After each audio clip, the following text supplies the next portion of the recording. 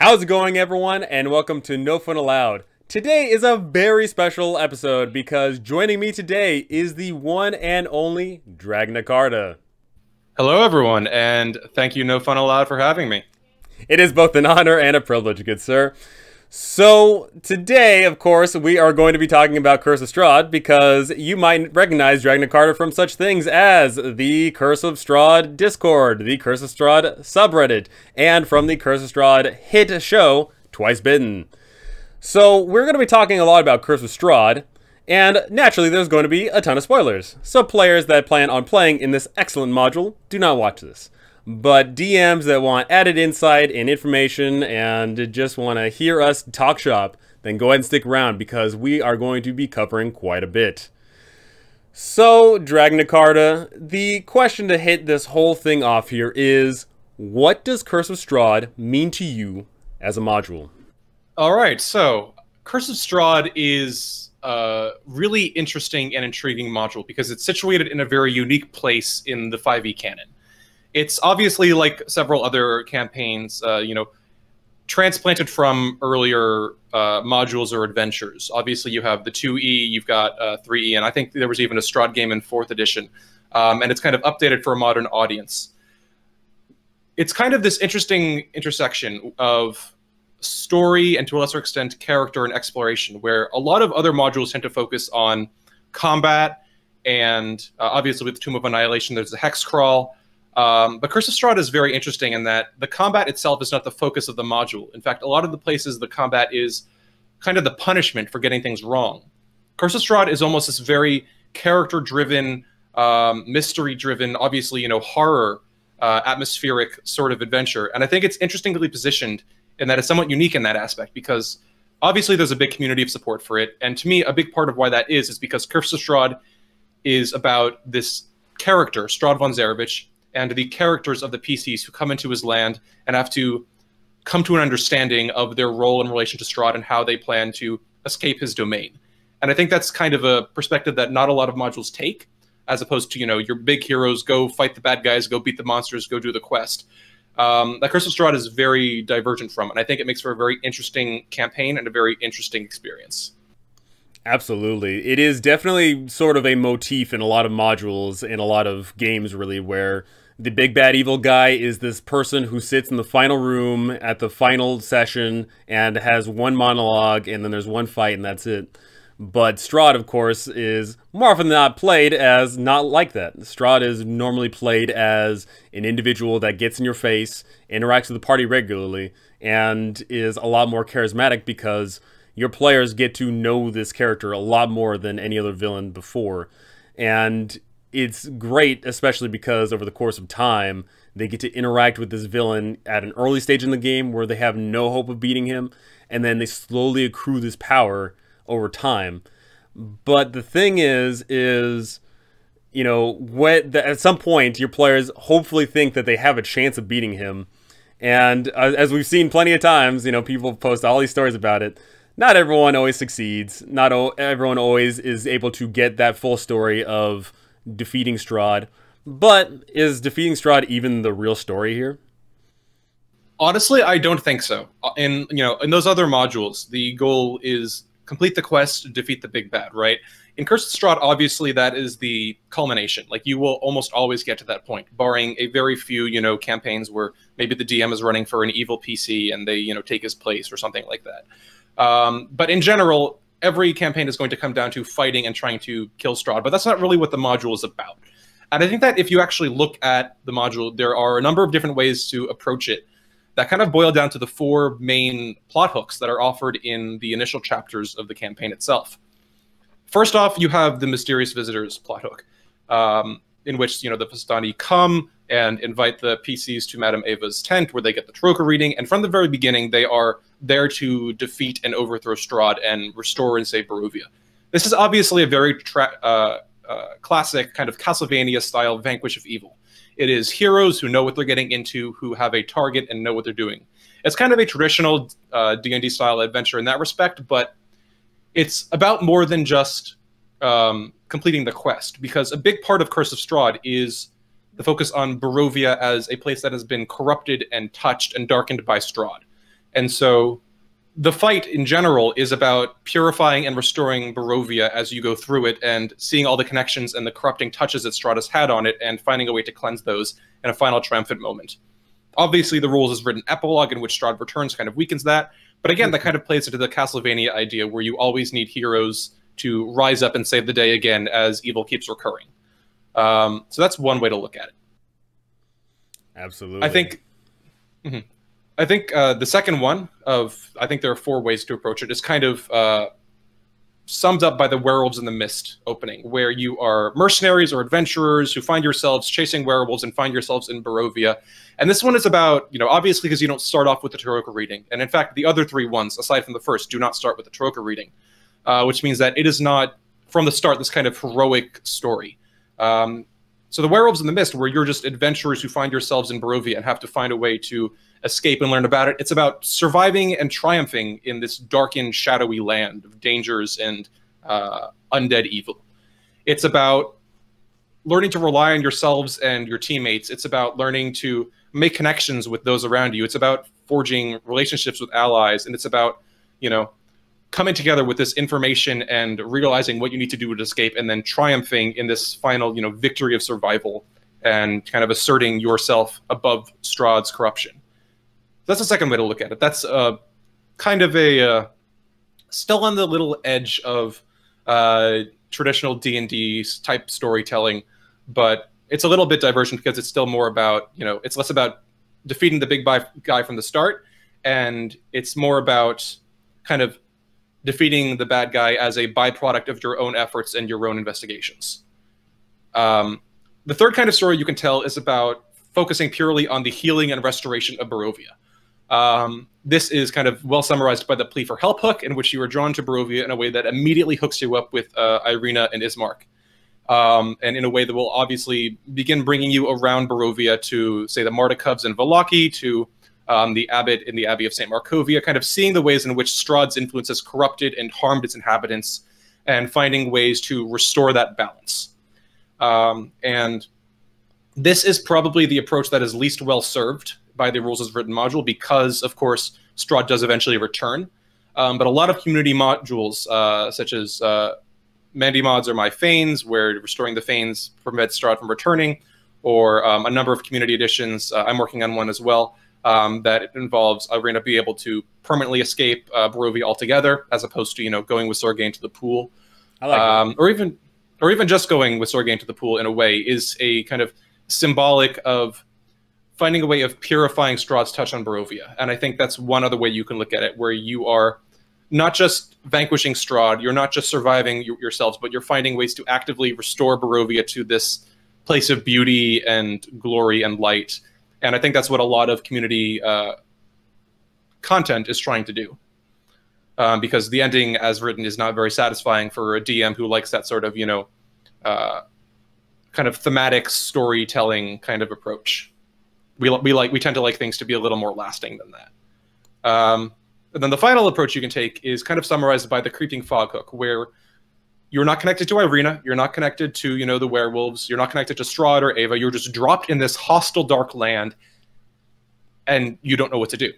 And from there, Strahd is an active antagonist, but it's up to you to find your way around and find a way to survive. And I think that this actually gives, you know, I've written about this as an essay of mine, and Twice Bitten is kind of the culmination of a thought experiment to prove whether this approach is feasible.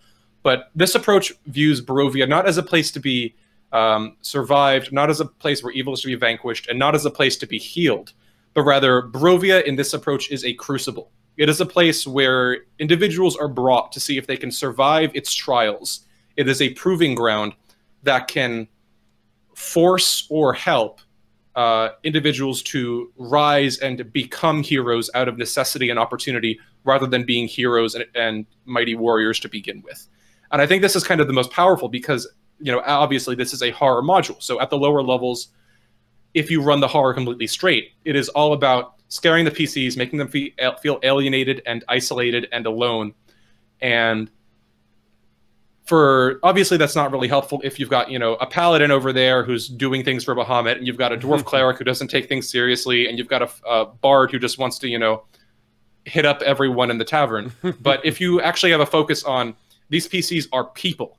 These are actual individuals that are responding reasonably without, cocky self-assuredness, without, feeling like, their spells or attacks or abilities will make everything okay. People that react naturally to horror, and over the course of the module, as they are forged by the trials that they have and kind of forced together by Strahd's predations, they are forced to confront the fact that they must become heroes or die. And I think that's potentially a very powerful message. It's this very classic hero's journey kind of tale, where entering this dark underworld is a forge that turns you into the hero that allows you to return home having completed your maturation. And I think it's a very powerful theme for players and a DM who are very interested in character over story. Because in the end, in this kind of scenario, it doesn't matter if Barovia is healed at the end or not, if Strahd is permanently dead or not. Because the point, as if, look at, Chronicles of Narnia, for example, the point is not that the White Witch is defeated. The point is that the Pevensey children are now kings and queens of Narnia. As characters, they have grown and matured and learned and become stronger. And at the end of the day, in this kind of thematic hook, what matters is that when the PCs leave Barovia, they are now the heroes they were always meant to be. It doesn't matter if Strahd comes back, because remember, Barovia is made up of soulless people anyway. But the PCs have completed their arcs and won something greater than just vanquishing a foe. They vanquished the demons within themselves, and I think that's a very powerful idea. Well, unfortunately, the one time I got to play Curse of Strahd, my character actually ended up becoming the Dark Lord of Barovia, but that's a whole another thing, right? That sort of... Yeah, it depends on the... I personally like the Into the Mist one. That's one I run, and that's the one I got to play as. And I really like the idea of people that are just people having to step up into a world that they don't know and trying to survive the day-to-day minutia of the horrible life in the lands of Barovia. And that is definitely something that I love to see my players go through as well, because they are just normal people, and unfortunately they find themselves in a situation that they don't know is going on, and they have to go out and explore around, and they, like you said, they don't approach it in the sense of, oh, we're the big damn heroes. They more along the lines go on the approach of, oh, we just want to survive. And definitely if you're running it more as intended, where your players arrive in the village of Barovia first, they really get hit over the head with the fact that their mission is dire, and in fact almost not possible, because if they witness the March of the Damned, all of those previous adventurers just like them, all the hundreds if not thousands of people before them just like them die, what makes them think that they're any better? And discovering that story together of why are they any better than those previous ones is, for me, the most exciting bit of the entire campaign. And for sure. And, along the lines of all that, we were talking about, like, what is, all these beginnings to Strahd and what is the true story here. The beginning of the game is, all fleshed out in regards of how you arrive there, and then the middle of the game is what you do when you arrive there, and the ending is what happens at the very end. But what do you typically expect out of your game in regards of, is there certain themes that you want to put across? Is there, ideas that need to be pushed on your players? Is there locations that they need to go to at certain times? Is there a certain, necessity to things when you run your games? Mm-hmm. So I think there are a few ways of looking at this. I think thematically, of course, there are certain universal themes that we would always expect in a Curse of Strahd campaign. There's horror, there's secrets and paranoia.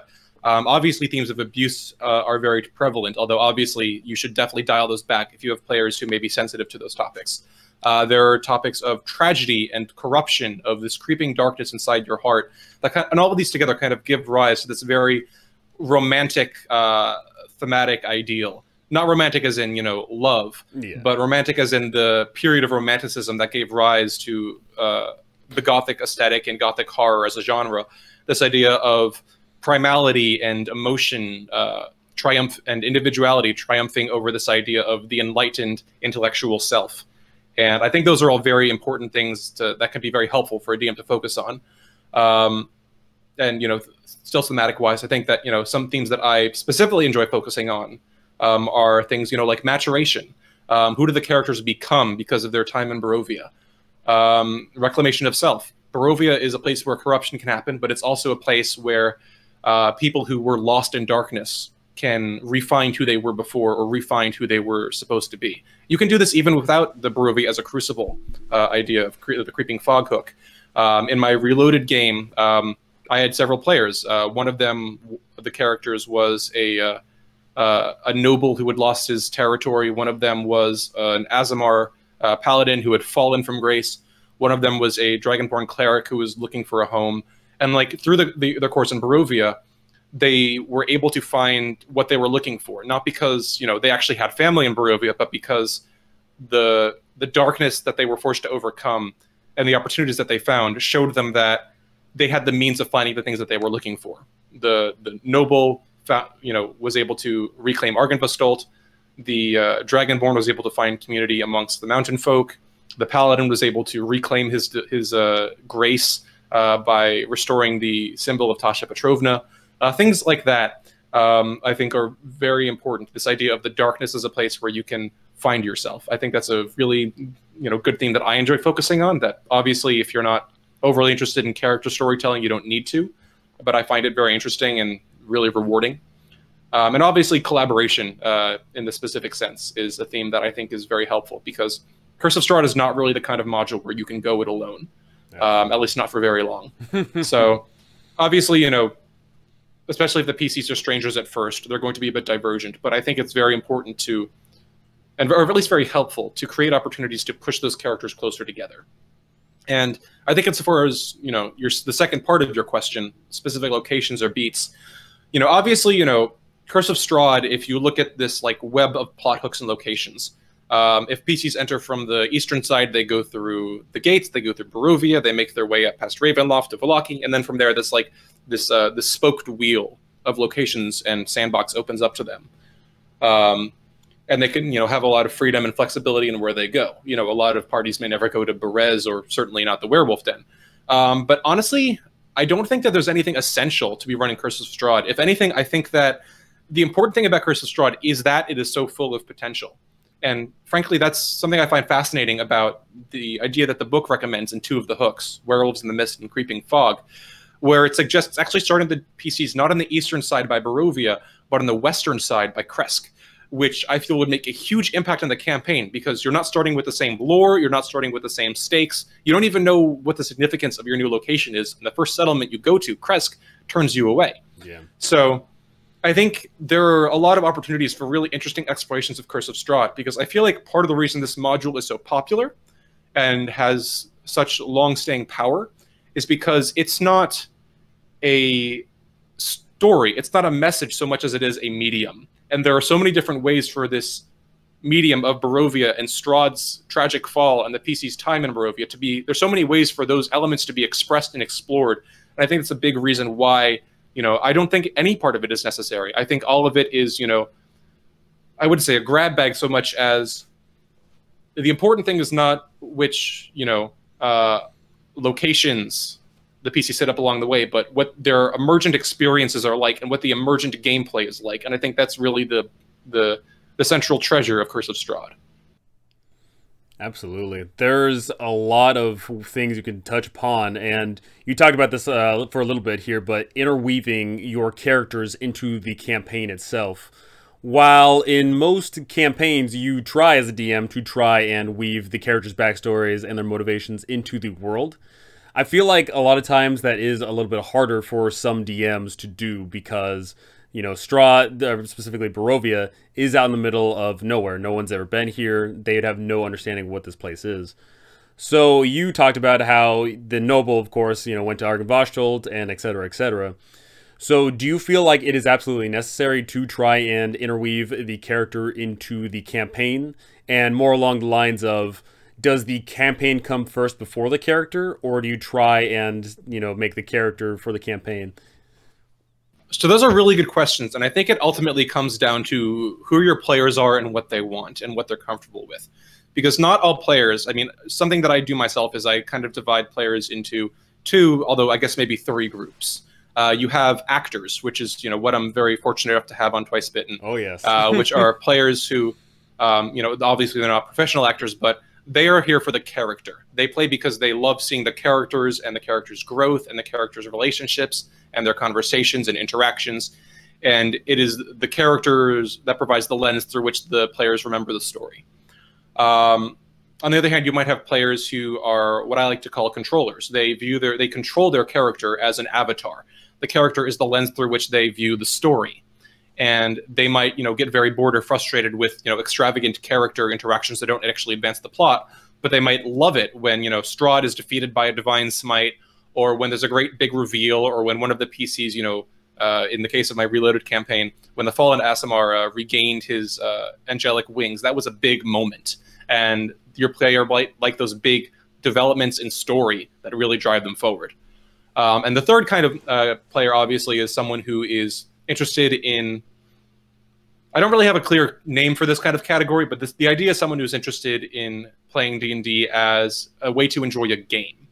They're not there for the story, they're not there for the characters, but they are there to enjoy the experience of, participating in this experience, defeating the monsters, vanquishing the evil. It's less about the specific beats and more about the general, I guess you could say, vibe of the D&D experience. And obviously there are subsets of these. There are munchkins and power gamers and, wallflowers and explorers, and we won't get into that. That's a Matt Colville video. But for the purposes of this, I think, there are a lot of different ways to approach it. And I think if you think your players are very invested in, their characters, then absolutely. I think, bringing those hooks in can be a very rewarding thing to do for them. If your players are very interested in the characters for themselves, then absolutely. But then again, maybe you don't have to. As I've seen in Twice Bitten, and I'm not sure how widely applicable this might be, but if your players are sufficiently invested in their characters, you might not need those backstory elements. They might, if anything, be a distraction from letting your players focus on their characters' growth and experiences purely from their experiences in Barovia. And then on the other side of it, if your players are just there kind of for the game experience, and they're not really there for the character, and they're not really there for the story, and they just kind of want to enjoy killing vampires, then I don't think you really need that, because at the end of the day, you don't need to hook them there.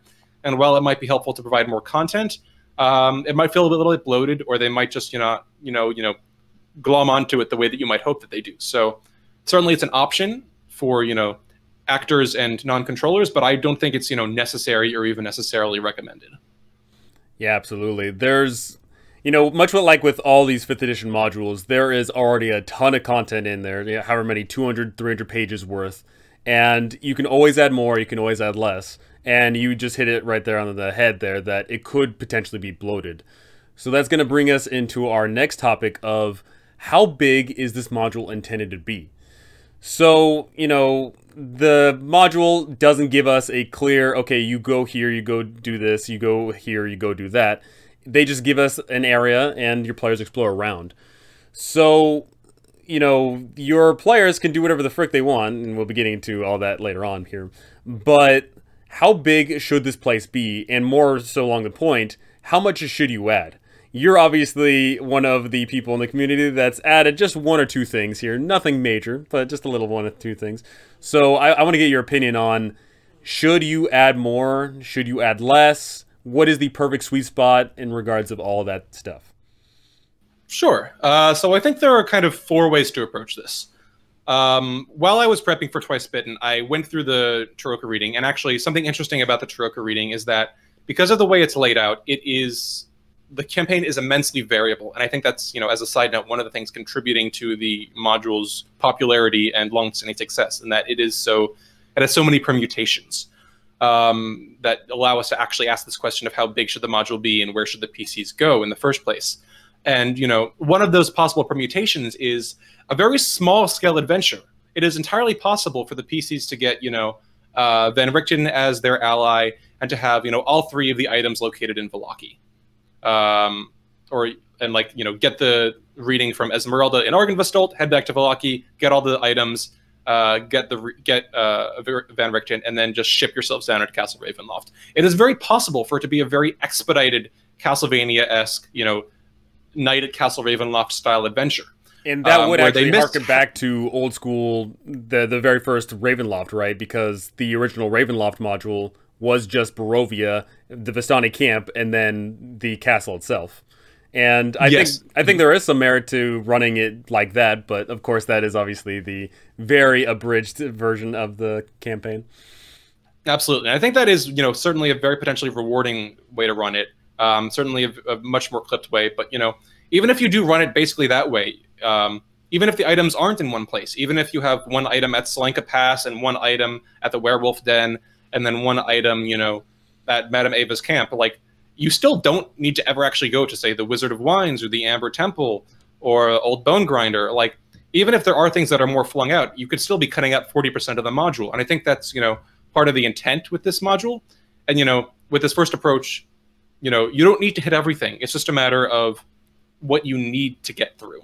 And obviously there are hooks scattered elsewhere, which I'll get to in a second. But at its core, Curse of Strahd doesn't need to hit everything. It is a list of options, but you do not need to exhaust those options in a single campaign. So that's one way to approach it. Second way to approach it is this idea of Barovia as a cohesive setting, where, for better or for worse, there's a lot of good content in here, and god damn it, you were going to make sure you milk it for every last drop. So you were going to make sure that the players somehow learn about the Werewolf Den. You were going to make sure that the players learn about Van Richten's Tower. You were going to find a way to manipulate them into going to the Wizard of Wines winery, and if they don't go to Yester Hill, you're sure as hell going to find a way to guilt them into going there and to Berez later. You're going to make sure they meet Casimir, because even if they never go to the Visani camp on their own, you want to make sure that they get to the Amber Temple, because god damn it, the Amber Temple is cool as shit, and that is a really awesome set piece that you want to show them. Absolutely. So, like, there's this idea of Curse of Strahd as this very, united, cohesive experience where the players should be exploring Barovia. And honestly, this can feel a lot more satisfying, where the first approach, kind of speed levels you. This one you can really draw out the milestones and make the players feel like they're really learning and getting engaged in and investing in Barovia. And I think that can also be a very powerful way to form that sort of investment long term. The third way to look at it is what I've kind of tried to do with Curse of Strahd Reloaded. And Reloaded basically kind of, I guess minus the feigns, because I have some thoughts about that, but taking out the feigns for a second, what Reloaded tries to do is it starts off with the second assumption that we want Barovia to be this cohesive piece where everything is interconnected and the players should be kind of ping-ponging their way all around this web before the final battle. And what Reloaded aims to do is, okay, so there's this, but then there's all these places in between where there's opportunities for missing content or other things that could be added, ways to connect to the stories or connect the hooks or provide alternate options or alternate routes. Or, maybe there are a few holes in the story or the backstory. How do we fill in those holes in ways that might be satisfying and make sense? Or, just fixing some problematic aspects of the module. I mentioned earlier that I'm working on a kind of revamp of Ireena's Ultimate Fate. So I think, that's another way to look at it, where Curse of Strahd is a module as a whole, but you're also kind of, taking it one step further by adding these sort of community tweaks, because that is where Reloaded started. It was not actually original work. It was just a compendium of things that I had found on Reddit that I was distilling into a coherent guide that I thought, strengthened the overall experience. So I think that's another way of looking at it, where you're keeping Barovia as a cohesive whole, but you're filling in the gaps and you're kind of turning up the contrast and turning up the saturation to make it a little more satisfying and deep experience. And then the final aspect is kind of what Mandy Mod looks to do, and Lunch Break Heroes a little bit as well, where Curse of Strahd is this kind of general area, and like Reloaded, there are some efforts to fill in the gaps, but beyond that, these kinds of DMs kind of look at Barovia as a canvas. It is a starting point, but as a DM, obviously, we are not limited to what is on that canvas. We have a painter's tools. As Bob Ross would say, we can add a few happy little trees. And in many DMs' cases, we can add a lot more than that. That's where you get things like the Feigns. That's where you get things like Amber Temple rituals and combat with Vampire and these big ideas involving the dark powers and invading, sieging armies. Where Curse of Strahd is this foundational text, but the DM can greatly expand upon it to create a much more advanced or one might say epic experience. And that can certainly satisfy the cravings of a certain niche of DMs and players. So I think those are the 4 different ways to approach Curse of Strahd insofar as how big it should be. And I know that was kind of a simpler question and I went on for a really long time, but no, I don't think there's any single way it should be. That's what the people are listening for. That's what we want. Awesome. But yeah, I don't think there's any single way it should be. It's a matter of which one of those DMs you are and what you think will be most satisfying to you and your players. Me personally, I kind of personally take Curse of Strahd as, you know, at its edges, and I'm the kind of person who prefers coloring within the lines to coloring outside. For that reason, I tend to prefer, you know, the reloaded scope or downwards. But, you know, I certainly have a respect for those who see it as an opportunity to create more. Much as I'd like to be otherwise, I've never been as much of a creator so much as an editor. So that's kind of what I view my role as, you know, compiling reloaded, as opposed to, you know, actively creating new content. But it's whichever you think is most satisfying and whichever you think your players would enjoy more. Absolutely. I mean, that's what these modules are here for. These modules don't necessarily need to be taken by law. You own it now. You buy this book, you buy this module, you own it. Go ahead and change it up, because Chris Perkins himself, the man, he constantly says this all the time: change the module. Don't run the same game that everyone else is running. Run your game. The players at your table don't necessarily want to play that game or whatever module it is. They want to play your game. That's why they're at your table. So make the game fit your desires and make it fit for your players' desires, and run that game as best as you can. You know, hopefully down the line, when your players are talking about this module for years to come, you know, they'll obviously talk about the big things, such as, oh, that big fight with Strahd, or, oh, that one time we got in a fight with those hags. But hopefully they'll be talking about the things that you did that made it special, because you made those words come to life. You know, on paper, those 3 hags at the windmill, they're just 3 hags at a windmill. But you're the one that gives them flavor. You give them the lines, you give them the combat actions, you make that special. So run your game and, you know, add as much to it or take away or edit in between. Do whatever it is to make that game awesome. And absolutely. And I will just say, sorry if I can cut in for a second. This is not free to cut me off. Of course, this is not a static decision. If, you know, you start a campaign with a certain paradigm in mind, and you come to think that your players might not be enjoying it as much as they could, or you see places where it could be improved, you know, talk to your players. Get a better sense of what they're enjoying and what they're not enjoying, and see what you can take it from there. I kind of wound up getting lucky when I ran Reloaded for my, you know, Reloaded players. I was so happy. They said they really enjoyed it. They said it was a great game. But then out of curiosity, they asked me, you know, what it would have looked like without my changes that I had made, you know, my tweaks and my edits and my additions. And once I described like the rules as written horror module, which is all about, you know, isolation and horror and, you know, fleeing things, they were like, holy shit, we would have hated that. We would have quit after like, you know, 3 months. So like, know what your players enjoy and see if there are, you know, ways to accentuate or add to the experience to try to give them the game that they're looking for. They might not know what they're looking for up front, but, you know, if you keep that line of communication open, you can very easily reshape the game dynamically, and it's not anything to be ashamed of. In fact, it's actually encouraged. If you talk about the game outside of game time, 1, that helps you better understand your players and better change the game. But 2, most important of all, it gets them excited. Because if they spend all week doing nothing and then game time they finally start playing, yeah, they're playing. But if you talk outside of game time, they are going to be thinking more about the game outside of game time. And that's going to get them more excited for the game, and that's going to get them right and ready to go right when that session starts. And that is an awesome experience.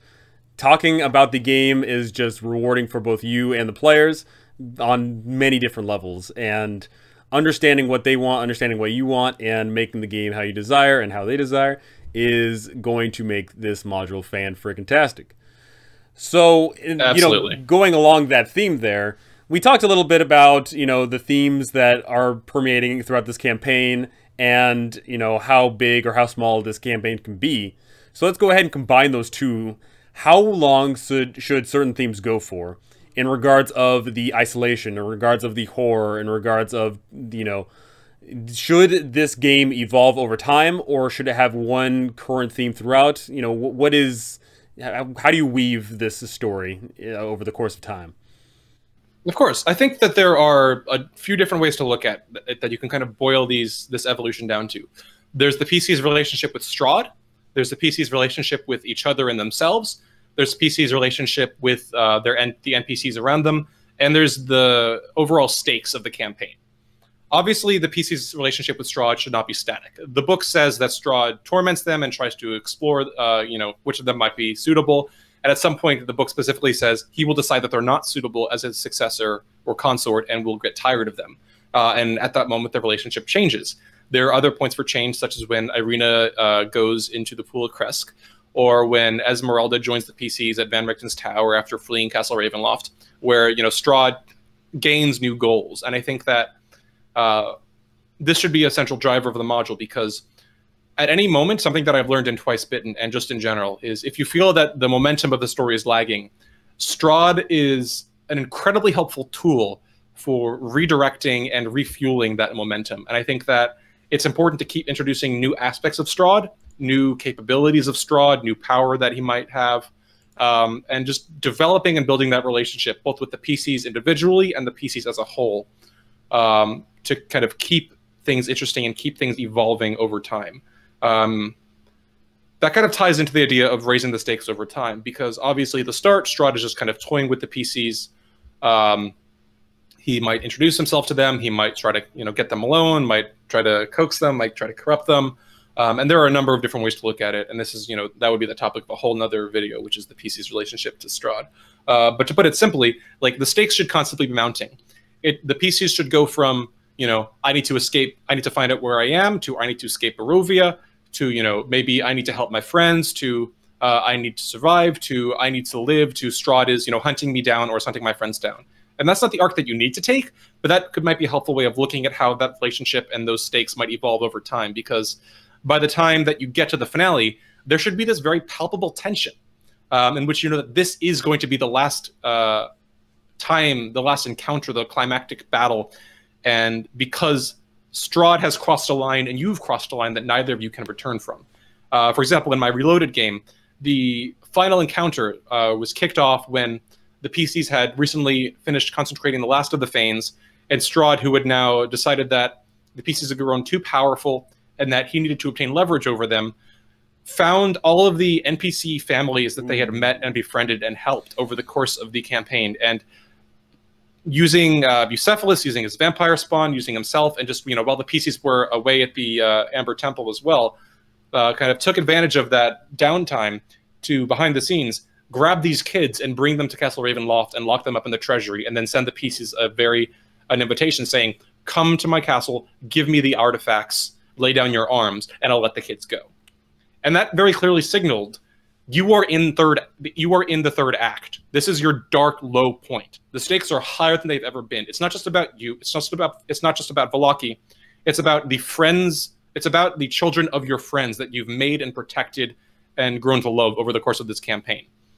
And when they got to Castle Ravenloft and freed the kids, it was also about, Strahd charming Vallakian archers and guards to serve him, and kind of this very intricate negotiation where they tried to force Strahd into a position where they would be comfortable fighting him. And from there, the final battle was more expansive and more dramatic and more tense than any combat that they had had before, because I'd done my best to kind of pull out all the stops that I hadn't pulled out before. And so I think that this is a very important way to look at kind of the evolution of stakes over time, which is the tension should mount and the PCs should feel that the game is growing darker and tenser and accelerating to a point, to a cliff that they can't turn back from. So that's the second thing, and I just spent a long time on that. So I'll just kind of briefly talk about the other two, which is character development. For those parties that enjoy it, actors especially, and to a lesser extent story-focused players, character development is really big. Twice Bitten is doing a lot of this, where the characters are growing to trust one another despite their paranoia and suspicion at first. They're growing to take more active decisions. They're learning to take more risks, but calculated risks. They are learning to avoid bad decisions. And they are, growing relationships with one another that are, I think very interesting and very productive. And again, that's not for everyone. This might involve, achieving certain in-character goals, like, again, my Aasimar player who regained his grace from his fallen wings, but that sort of thing.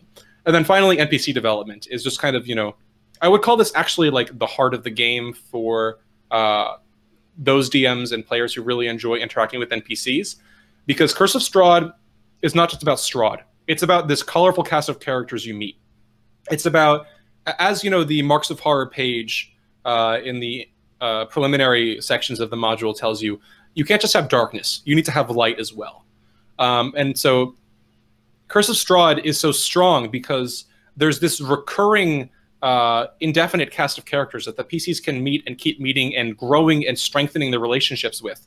Whether that's Esmeralda, that's Van Richten / Octavio. Certainly Ireena and Ismark are very core strong characters that can provide a very powerful emotional through line for your players to connect to, especially if they feel that, you know, Ireena and Ismark are good people and are doing their best to help the party as well. There's the Mardukubs, Davia, Erwin, and Danica. For me, I love showing as these very, you know, parental figures for the PCs, providing this safe haven, providing reassurances and comfort so that the PCs know they have a place to come back to. That's very powerful. And, you know, as mentioned in my stakes discussion, it's a way of dialing up the heat. But again, be careful of how much you do that. There's, you know, the folks in Kresk. There's, you know, any other recurring NPCs you choose to add. And I think overall, you know, a lot of serial shows, both of Eastern and Western media, are so powerful because of their recurring cast of characters. In Avatar: The Last Airbender, for example, there's Zuko, there's Ty Lee and Mai, there's, you know, Iroh. There's this big group of characters, not just of the main cast, but of these recurring faces that you come to know and strengthen your relationships with. Suki is another in Avatar. And this cast of colorful figures, as these relationships grow, it roots the players themselves, not the PCs, but the players in the world, and makes them that much more invested in the campaign if you can make these NPCs come alive. You know, not every DM finds that easy. Not every DM, you know, some might feel awkward role-playing NPCs.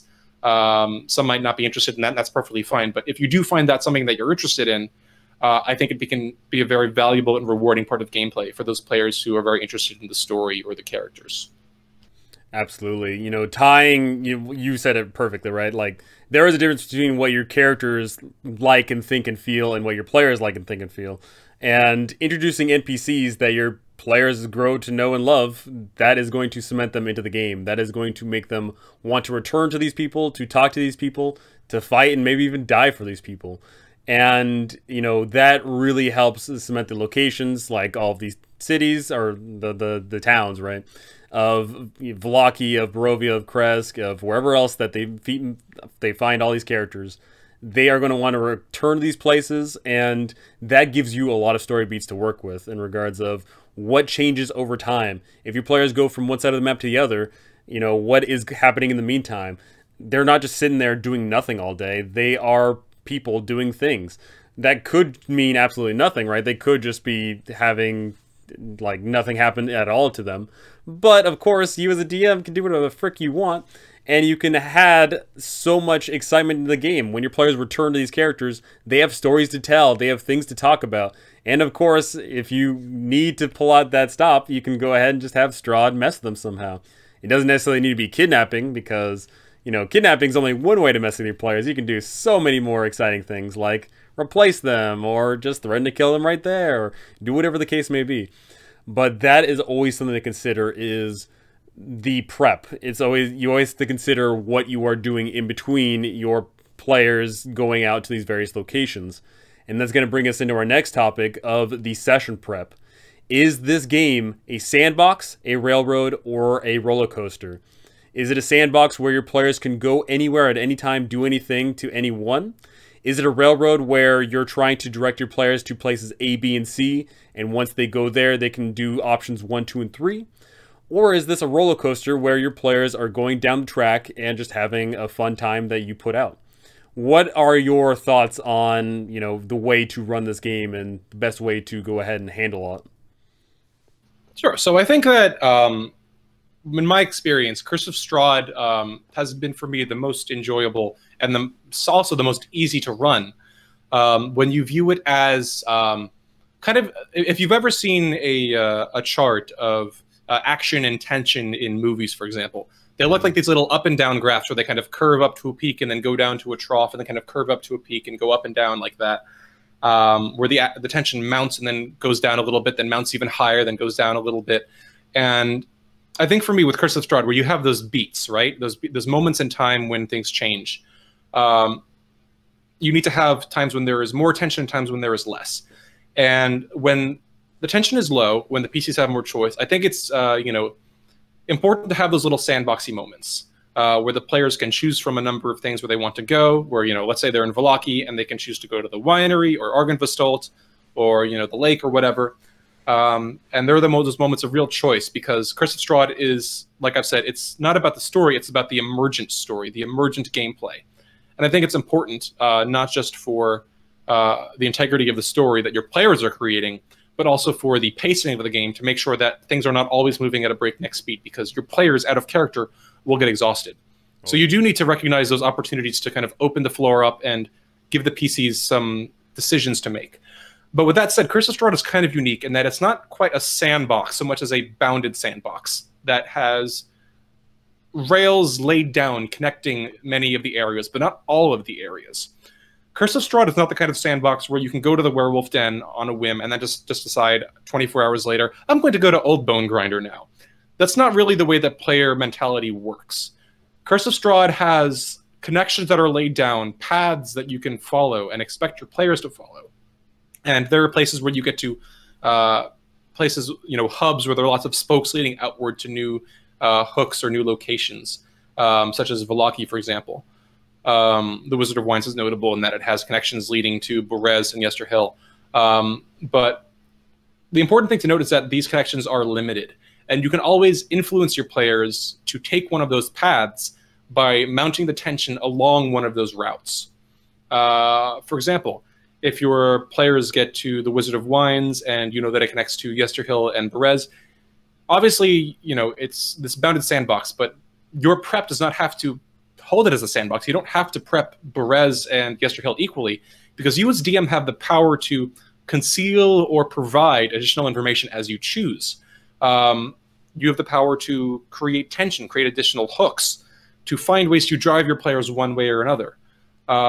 So, as soon as your players make a choice, if you envision, these sandbox hubs like Vallaki as a train station where they can get on any train they like, once they get on that train, they're on that train until they get to another station, which means that for that time, they should be whipping through the mountains. They should not be forced anywhere, but there should always be something to do. Strahd is very helpful for this. He's a very, as an active character, he can constantly direct, redirect, and refuel momentum.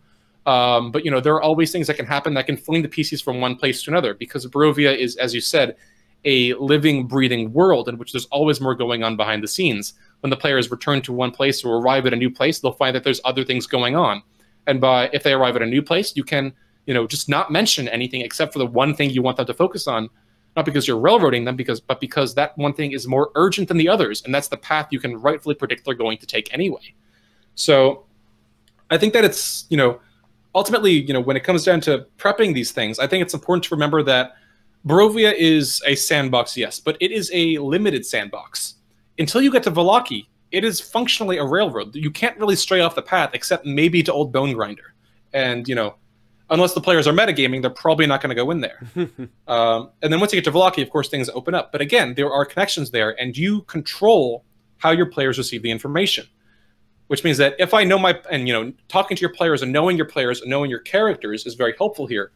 Because if I know that my players are the kind of people who will jump at, an NPC in distress, I can just drop, a certain plot hook on them and know that they'll chase that plot hook. The other ones are still there in reserve. I can drop them later. But, it's a matter of calculating and choosing where the train is going to take them next. So, yeah. That's the way I view it. Sorry if that's a bit messy. No. I mean, that's a sandbox answer, I guess. So, absolutely, like, you disseminate the information. You decide when it's put out. And the best part about all of the story beats and all the threads that you want to sow is the fact that if you don't do it now, it doesn't matter because you can just do it later. There's no such thing as unused content. You can always use it later. And that is something very important to specifically this module, right? Of if you want to go ahead and have there be a party at St. Andrew's, and if you want there to be a winery getting destroyed by the druids, and you want to put all these story beats on them, if you put them all at once, then you are putting yourself on a timer and putting, of course, the game on a timer. But you don't have to do that. You could go ahead and just do one of these things at a time. And you aren't missing anything by delaying it. You are just simply putting off till later. That's very important to consider, the fact that there's a lot of things going on in this module.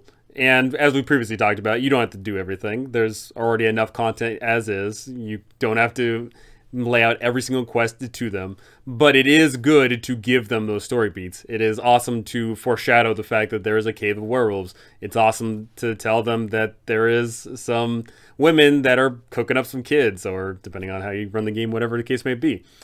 And that is next thing I'm going to talk about is the improvisation of this game. In regards of, we talk about laying down these tracks, and a lot of the tracks are already, of course, laid out for us purely because of how the map is designed.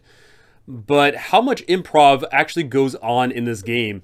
Do you have to sit there and prep for the next session and the next session and the next session, and you down to like minor details? Or do you think that the game is more authentic if you don't prep certain things, if you allow things to be more organic? What's your take on all that? So I think for me, I want to start off by saying that I don't think, prepping more or prepping less is not, condemnation. Run the game you enjoy. I don't think it makes it any less authentic if you prep more or less. But I think for me, and what I found is that there are easier ways to prep Curse of Strahd that may be just as productive or just as successful as, more in-depth means of prep. I've talked about this a bunch on Twitter. I use Sly Flourish's lazy DM method, where the focus is on the world and the characters and the things you want them to learn, and some scenes that might happen but that won't definitely happen. And the goal of that method is to give you a foundation so that it's very easy to work off of. It's like, when you're going into a job interview, like you don't have a script, of course, but you are reviewing your resume in depth. You're thinking of things that they might ask you. You're thinking of experiences you've had, activities you've done, projects and triumphs you've had, so that you know yourself as a person very well before walking into that room. It's not scripted, but you are an expert on the material. And I think that's part of why I enjoyed the lazy DM method, because it's not about, writing down exactly what will happen when the PCs get here or there. Although sometimes that does come up with more complex encounters. That's what I did for the Black Carriage Strahd encounter in Twice Bitten, where I had, some specific, kind of flowchart-esque ideas of where the encounter would go. But generally speaking, outside of those, big, flashy, certain to occur scenes, the goal is not to prepare 5 sessions out or even 3. The goal is to prepare for this week and maybe have some idea where it'll go beyond that. Maybe have some idea of what things are on the horizon. Like if they just get to Vallaki, like I guess be aware of the Feast of St. Andrel and be aware of the Festival of the Blazing Sun. But you don't have to prep it. You just have to know it exists and maybe keep a countdown in your notes or in the back of your head. Ultimately, I think, personally speaking, I don't script things, specific. I don't like, cutscenes or that sort of thing, unless, again, it's a big flashy scene that I know is going to happen, in which case I'll just read off flavor text, either if you're from the book or that I prepared myself. I'll predict scenes, but I'm not going to write out, exactly what Davian Mardukov is going to ask them when they get there and what his answers are going to be. I'm going to jot down some things that, or what Erwin Mardukov says. I'm going to jot down some things that Erwin knows, some things that I, will probably want, some information that I want the PCs to have that Erwin can probably share with them. But I'm not going to script it out. I'm not going to over prep it. And, I'm not going to worry about what's going to happen, 2 weeks from now. Because right now, because of the focus on emergent gameplay and this idea of Curse of Strahd as a place that can, go from place to place depending on the PC's interests and the PC's current activities, I think that's very helpful for a DM, because you don't have to worry about and freak out about predicting everything your players are going to do. Because as long as you are an expert on what's going to show up in your next game, you don't have to worry about writing a script. If you're going to have a special, guest NPC show up, like, Muriel or Rahadin or someone, you don't have to know what they're doing back in Ravenloft. You don't have to know what's going on everywhere else. You just have to know who Rahadin is and what he wants. And I think that's a very liberating way to look at game prep, especially in Curse of Strahd, because it's not a railroad. There are rails that can go from place to place, but usually, you don't have to worry about rails that will happen, 3 stations from now. I mean, personally, there are some ways that you can manipulate the pacing to help with this. For example, I always end sessions, or do my best to end sessions on a cliffhanger. Oh, yes. Specifically a cliffhanger that, will provide a good amount of content for the first half of the next session. Not just because it leaves the players groaning and wanting more, although that's certainly a big part of it, but because if I end on a cliffhanger, then I know what's going to occupy the first 2 hours of the next session. I don't have to prep 4 hours of content. I just have to prep 2. Because I already know from this week what to expect in the next 2 hours of next week's session. And I think it's a very powerful tool for prep because it liberates your time and it lets you be a lot more flexible because you know what's going to happen, but the players don't. And that means that you can just, it's kind of like, this idea of, the world beyond the gaps, this fog of war, where the players don't know what lies beyond the fog of war. They believe that you know everything in the land of the campaign. They believe that you have got everything planned out and scripted, and to some extent you might have some things, long-term irons in the fire. But for the most part, they're looking at the fog and they think that there's a whole map beyond that. You don't need to build the map. You just need to fill in the things, a quarter mile through the fog and let the rest work itself out later. Absolutely. I've ran games where I played session by session, and I've ran games where I try to plan everything out by session to session well in advance. And what I've discovered is if you know for a fact, okay, by session 15, they will go here and do this, you try to make it a self-fulfilling prophecy. And unfortunately, that can get in the way of player agency, and that can mean that certain things get drawn out longer because you were incorrect about the timing, or more importantly, I think, is that some things get, sped through because you are trying to meet a certain deadline. And I definitely agree with that whole session-to-session mentality of, you definitely think that something's going to happen, but at the end of the day, your players are players, and they are going to ruin all of your plans, curse them, right? They are going to, throw in monkey wrenches, and you've got to deal with it. But obviously, that is part of the fun of being a DM, working with what your players give you, because you work with what they give you, and then you give them something to work with. It is, in itself, this autonomous system, and it works incredibly well. And, that emergent gameplay that we keep on talking about that is fantastic. You get to work off of what they're giving you, and it just works so well. Obviously, you have those ideas in your mind that, oh, next session, they're definitely going to go here and do this, and you prep for that. But, just make sure that you have at least one or two other things cooking on the side. And we talked a lot about, your players going around this world and interacting with all these NPCs and exploring all around. But the thing is that this is theoretically a big campaign.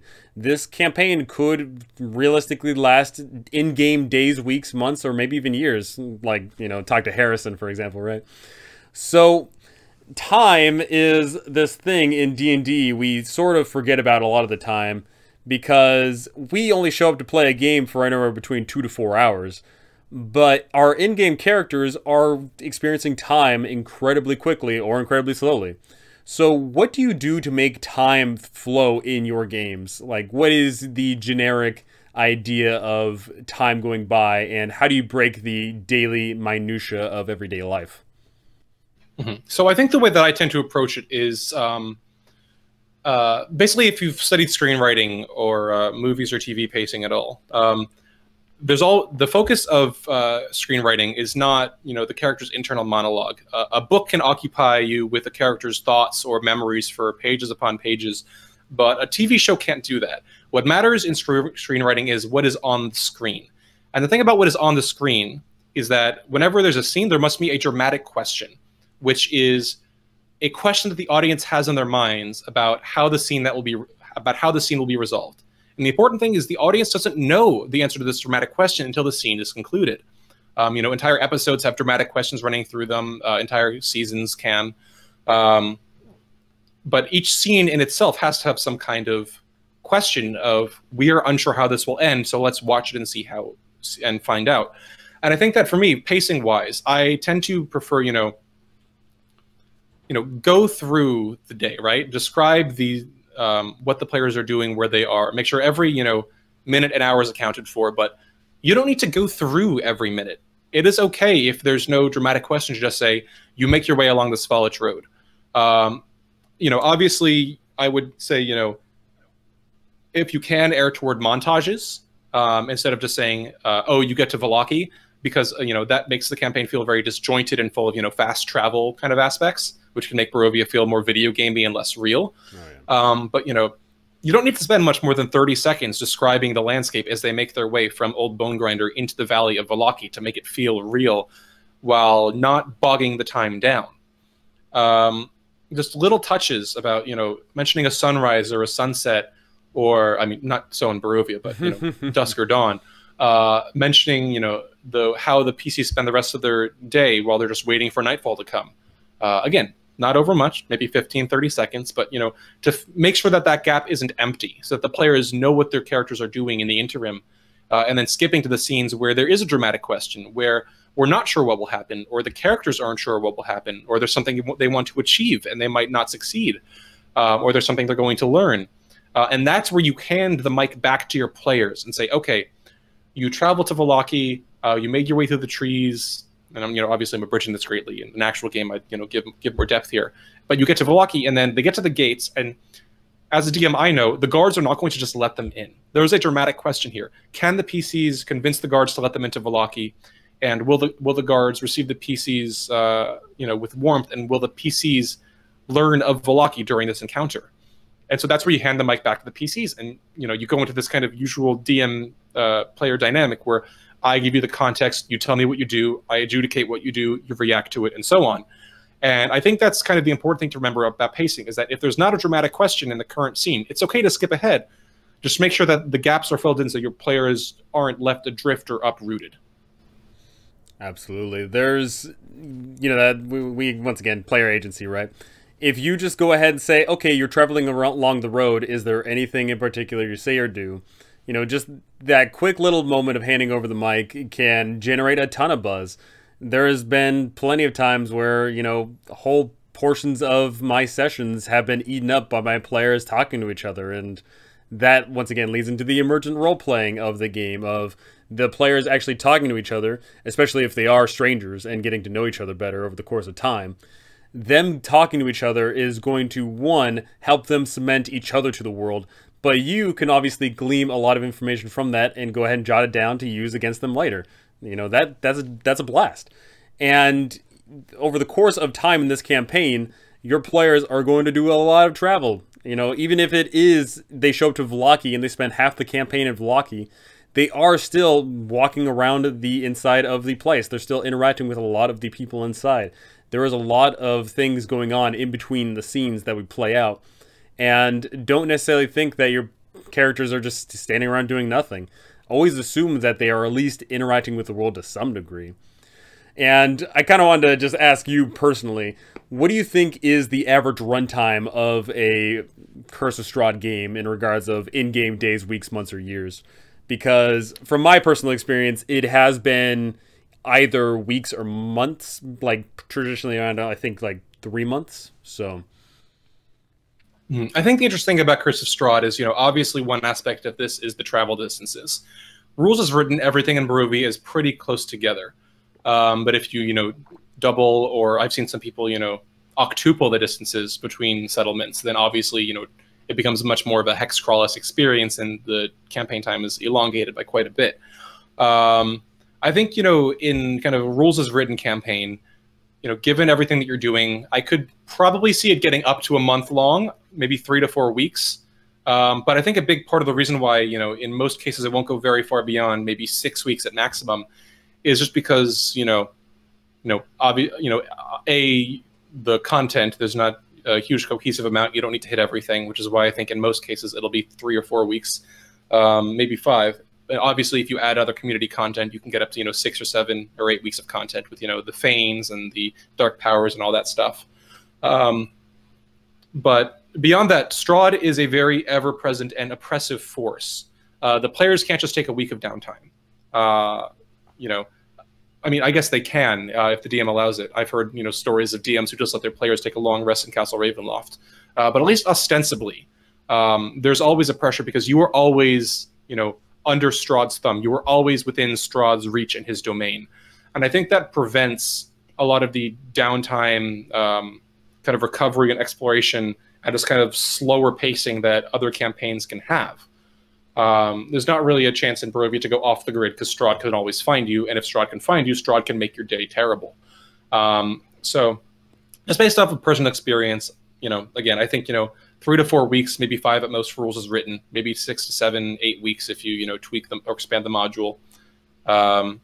Maybe if you allow more downtime, if you got a lot of new content, I could see it going up to 3 months, but certainly not more than that. Yeah, my game experience may vary, but in my current game that I'm running right now, 2 of the players just got arrested in Vallaki for malicious, ill behavior, and have been locked away for 10 days. So that's gonna, there's gonna be some fun things that come out of that. But in regards of that, you just talked about it, the timer of this game, the fact that Strahd is this ever-bearing presence that's always, waiting in the shadows. Is this game on a timer permanently, or does the world more or less stop for them? Are they constantly having to complete that quest or something bad will happen? Or do you go ahead and just allow for at least a little bit of freedom in regards of that travel?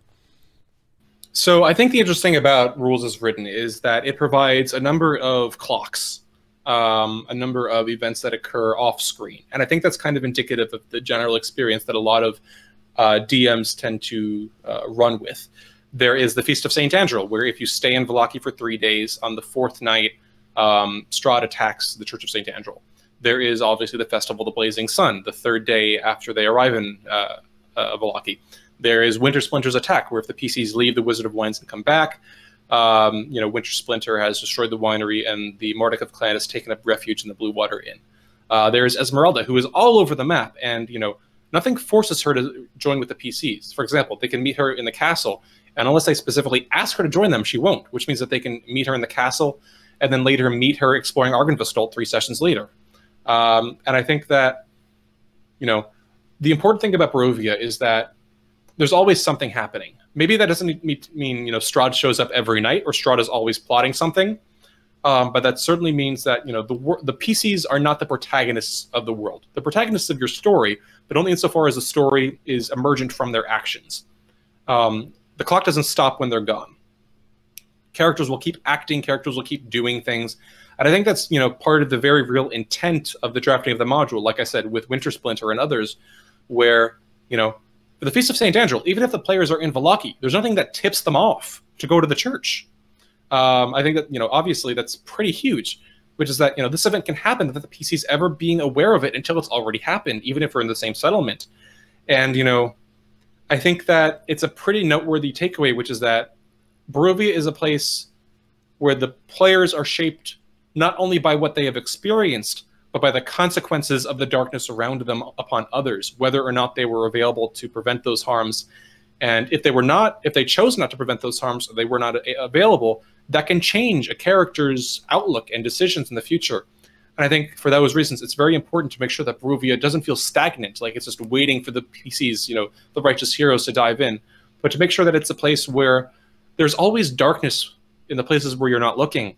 And that forces the PCs to be vigilant. It forces them to feel a little more isolated, and forces them to be a little more proactive, so that they're more invested and engaged in the story instead of feeling like they can just unplug, when in reality, they really can't. Absolutely, yeah. We just talked about the Feast of St. Andrew. If your players don't catch up on that and it just happens, then I promise you from then on that they're going to constantly be going around saying, hey, anyone got a vampire problem around here? They're going to be looking around the place because they don't want that to happen again. They only have these few bastions of civilization left in this location in all of Barovia, and they are going to probably do whatever it takes to try and preserve those. And, the Feast of St. Andrew goes on, and then the wine starts not flowing anymore. They're definitely going to want to go ahead and try and make sure that the wine keeps flowing in Barovia. And then they have to keep considering all the other things. When they go to the other towns, what is going on? What are the dangers that are endangering their last bits of freedom around here? And how can they go ahead and save the day?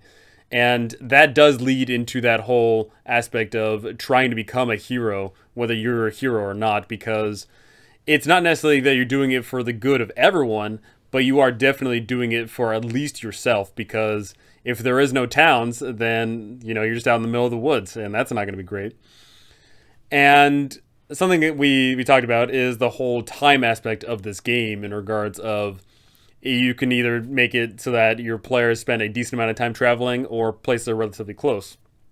Realistically, in the real world, villages were, relatively close together in walking distance, but, we don't think about medieval times anymore. But the whole idea about time is very interlocked with the mechanics of 5th edition. In 5th edition, the idea is that you get into multiple encounters in a day, because lo and behold, you can get into 20 fights in a single day, but you can wake up bright and early tomorrow morning and it's like nothing ever happened.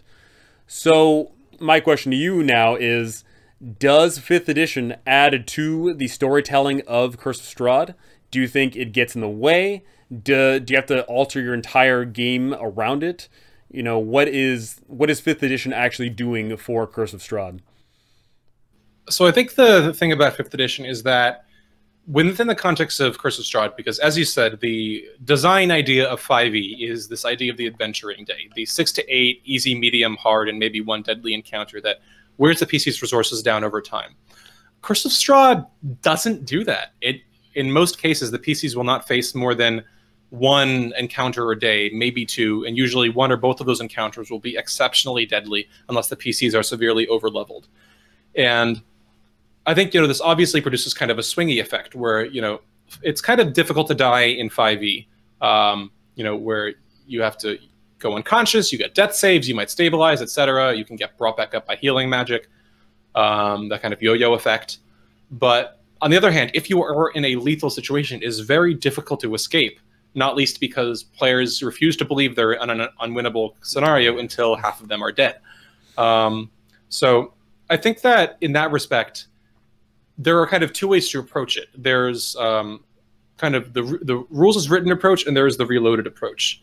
In reloaded, what I tried to do was I made some of the encounters easier, and in some places, kept or even raised the difficulty while providing, the PCs with additional tools or means of overcoming those obstacles. I think the archetypal example, I didn't come up with this, but the idea of Walter the Flesh Mound in the Death House basement is, a replacement for the Shambling Mound that is, pretty difficult and deadly, but can be defeated by, slaying Walter at its center. And in fact, getting, swallowed up by the Flesh Mound in this case is, deadly, of course, but it's also the only way to easily defeat it. So there's this kind of synergy of mechanics that, the community has kind of come together to say, this is too deadly. It should still be painful, but it should be winnable in the course of things. So that's one way to look at things. The other way by rules as written is this idea, and I talk about this in my video on the subreddit YouTube channel about avoiding TPKs through the use of horror, which is you can signal to players when a future encounter is unwinnable by leaning on these aspects of horror to discourage them from approaching an extremely deadly encounter, or by relying on, say, an NPC enemy's discretion in deciding whether to spare or fight them or leave them alive. Obviously, Strahd is one example of an NPC that can do those things. But, if you make this kind of social contract with your players such that, the scarier an area is, the more deadly the enemies you're likely to find there, you can do your best to steer players away from ever encountering those deadly dangers at all, while, letting them trust, that their sights and senses will help inform them as to how to stay alive. And that's not really the archetypal 5e gameplay, the reloaded approach where you kind of, make things a little easier. Obviously, Kirsch Perkins did that when he replaced the Night Hag Coven in Bone Grinder with Green Hags instead, which are more level appropriate. But I think overall, the rule set kind of is not, you can't really implement it in the same way as you would a normal campaign unless you either A, change the campaign to be more like a normal campaign mechanically, or B, really rely on those marks of horror to make the game fair and make sure your PCs don't run into a Dark Souls boss and die. Because, unfortunately, this isn't Dark Souls where you get free respawns, unless you're running Dark Powers early level.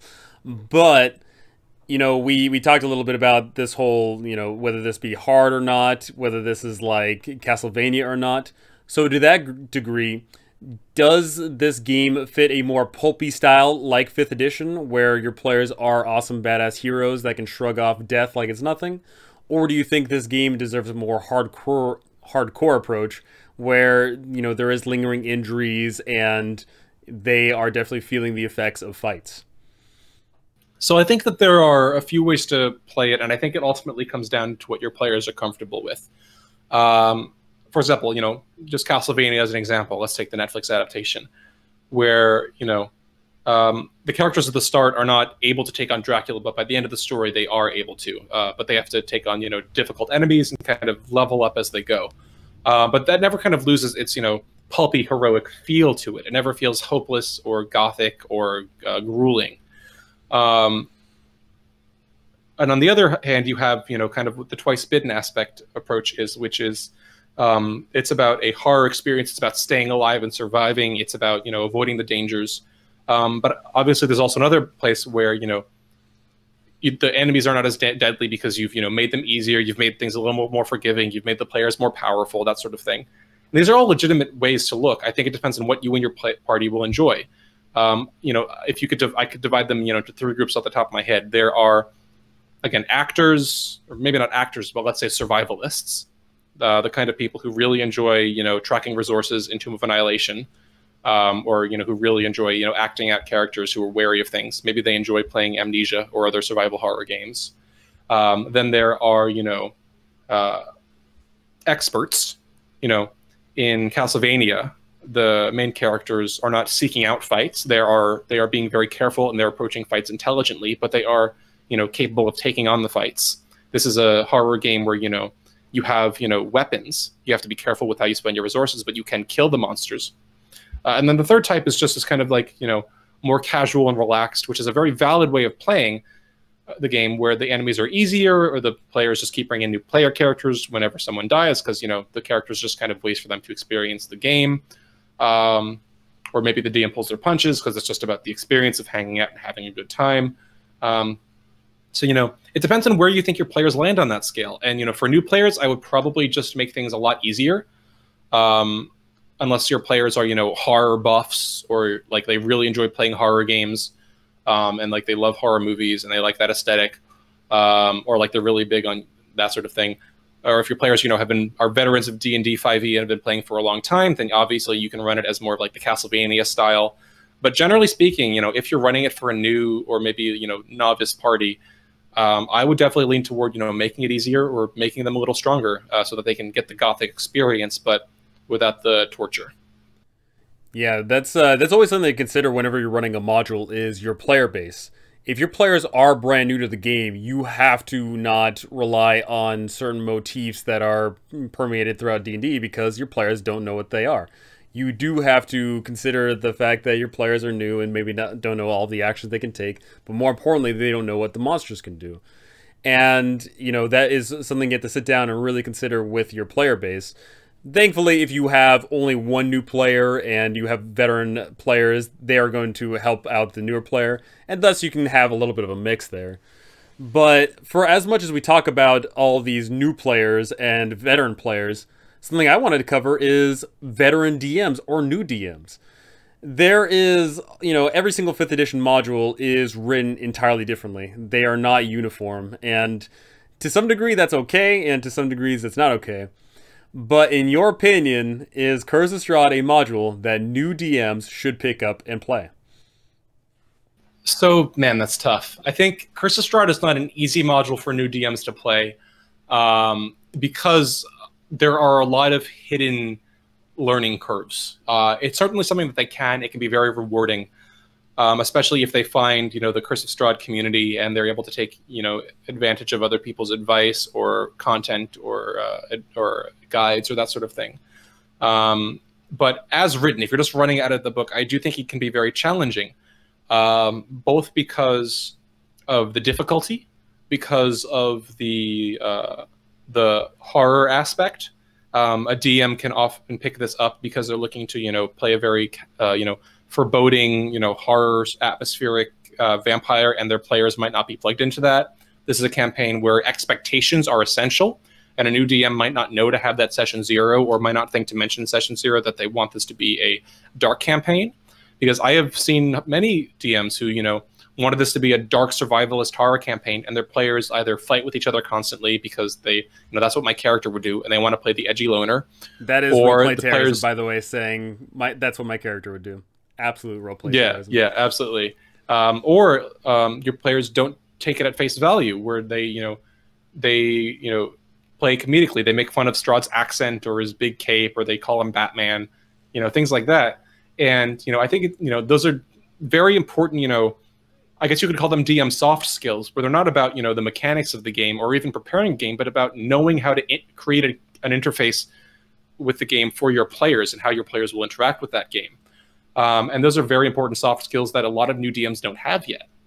And obviously there are the more mechanical things like prep, because running like Curse of Strahd, I describe Curse of Strahd as a bounded sandbox, where like there are places you can go and it feels sandboxy, but it's not. It's really limited. Like maybe you're in one place, but there are only 4 places you can go, and the DM can boil that down to 2 just by withholding information. But a new DM won't know how to approach that. They won't have that trained frame of mind for evaluating content. They'll just see this big book of stuff that can happen and places the PCs can go, and I've seen it. They feel overwhelmed. And I think that is a larger flaw with a good amount of modular content, which is that more advanced modules don't provide those scaffolding lessons to teach new DMs how to run those more difficult adventures. Lost Mines of Phandelver is damn easy to run out of the book, except for, I guess, maybe the first Goblin Ambush, which is insanely deadly. Oh, yes. But beyond that, like, it's actually very helpful, because if you read Lost Mine of Phandelver, it actually has little tips in the margins. It tells you what to expect, what the players might do, how you might modify things. It has little bits of advice that are very helpful in scaffolding a new DM's understanding. But beyond Phandelver, from what I have read, other modules kind of put the onus of teaching new DMs onto communities of experienced DMs instead of wizards doing it themselves. Obviously, the Dungeon Master's Guide has a lot of very helpful information on, how to create things, how to prep, how to adjudicate. But like, for example, until, like, we just got Tasha's Guide, or Tasha's Cauldron, and that, for the first time, has a 5e product officially talking about running a Session 0. Yes. Yeah. 5e came out like 5 years ago, 6 years ago. And, a Session 0, it was only in official content once the community had created it as this concrete, well-defined thing, and then kept it that way for like 4 years. Session 0 has existed for a long time, and only now is Wizards getting around to talking about it. And it's, it's at the back of a much larger source book that a lot of new players might not read. And I think that, obviously there are production costs, there are writing costs, and, Wizards as a private company has to take these things into account. But I think it is a lot of meta-analysis and a lot of meta-advice is failing to appear in more advanced material to prepare newer and intermediate DMs to run it. And I think that is a shame, because it is offloading a lot of the effort onto the social media communities of DMs, which, obviously is great for the communities and is great for creating these, social bonds. But it does mean that a lot of new DMs will either miss these resources or won't think to use them, and they will wind up in situations that are pretty suboptimal. And I think that could be addressed by, having little, textbook-style information panels or boxes in the book, or maybe a little bit about, how to approach prepping this adventure at the start of the prologue. Like little things like that could just make make the user experience a little more friendly to a new DM. That just is missing. And I think for those reasons, it can be pretty challenging for a new DM to approach Curse of Strahd. Absolutely. I will say, though, if you are listening to this right now, you're already on the right track of consuming media, at least interacting with the community, because, I've only played and ran through this thing only 3 times, but DragnaCarta has got a little bit of a history. But most important of all, join the Discords and the subreddit. There is a wealth of information not only already present, but you can ask anything, and it's going to get a response pretty much within, like, what, a minute? The subreddit's only got 30,000 people in it, and they're all chomping at the bits, willing to help people out. Use these resources to your advantage. There is just so many people so active that want to help you out. Go ahead and do it. So absolutely, and if you don't know the URL for the subreddit, the Curse of Strahd community, and if you're new to Reddit, I know that the interface can be a little bit challenging at first, but trust me, it can be very helpful. The subreddit is reddit.com/r/Curse of Strahd. There's a lot of good resources there, a lot of people willing to help, and it does also provide a link to our Discord community, I would highly recommend any new DMs interested in running this module. We have a new DM primer, a new player primer. We have, an introductory guide. We have compendiums of resources. We've got a forthcoming wiki. There's a lot of good stuff. And, for anyone who's not sure where to start, that's what we're there for. Absolutely. It's great now that we're finally getting all these Reddits and all these Discords and whatever the frick else. I know for a fact there's going to be more stuff being created for not just D&D as a general, but even specific for niche things like these individual modules. They are wealths of information, all these maps made for us, all these, ideas that we can plug into our games. And it's just so fantastic that everyone is willing to go ahead and, put in that time and effort, and for some people, even money. So, going back to, I guess, Curse of Strahd as a whole here, we talked just recently about all these encounters that your players are going to be getting into, specifically combat encounters. But, obviously, not everything that your players get into that is an encounter is a combat encounter. Plenty of times, your players are going to find a person, and they go ahead and talk. So in regards of your players exploring around and, making their way through the woods or trying to just walk down the road, whatever you consider an encounter to be, how much is left to the roleplay and how much is left to game mechanics when your players get into one of these not immediately combat encounters? I think it can be kind of a interesting situation. The way I like to see it is that the player's roleplay creates choices that they can take, and the mechanics serve to further restrict which choices they can choose. For example, let's take the Revenant encounter in the random encounters table on the Svellich Road. The player's roleplay will determine, how friendly this Revenant is, whether they glean the information they're looking for, whether they might find the Revenant to be hostile, etc. And from there is, a matter of mechanics, such as, can you survive the trek? Can you sneak past or persuade Vladimir or things like that? For the Bones of Saint Andrew, there are role-playing choices that lead you to the coffin maker shop. But there are mechanical implications that check, can you proceed down this path, or are you going to be successful in this effort?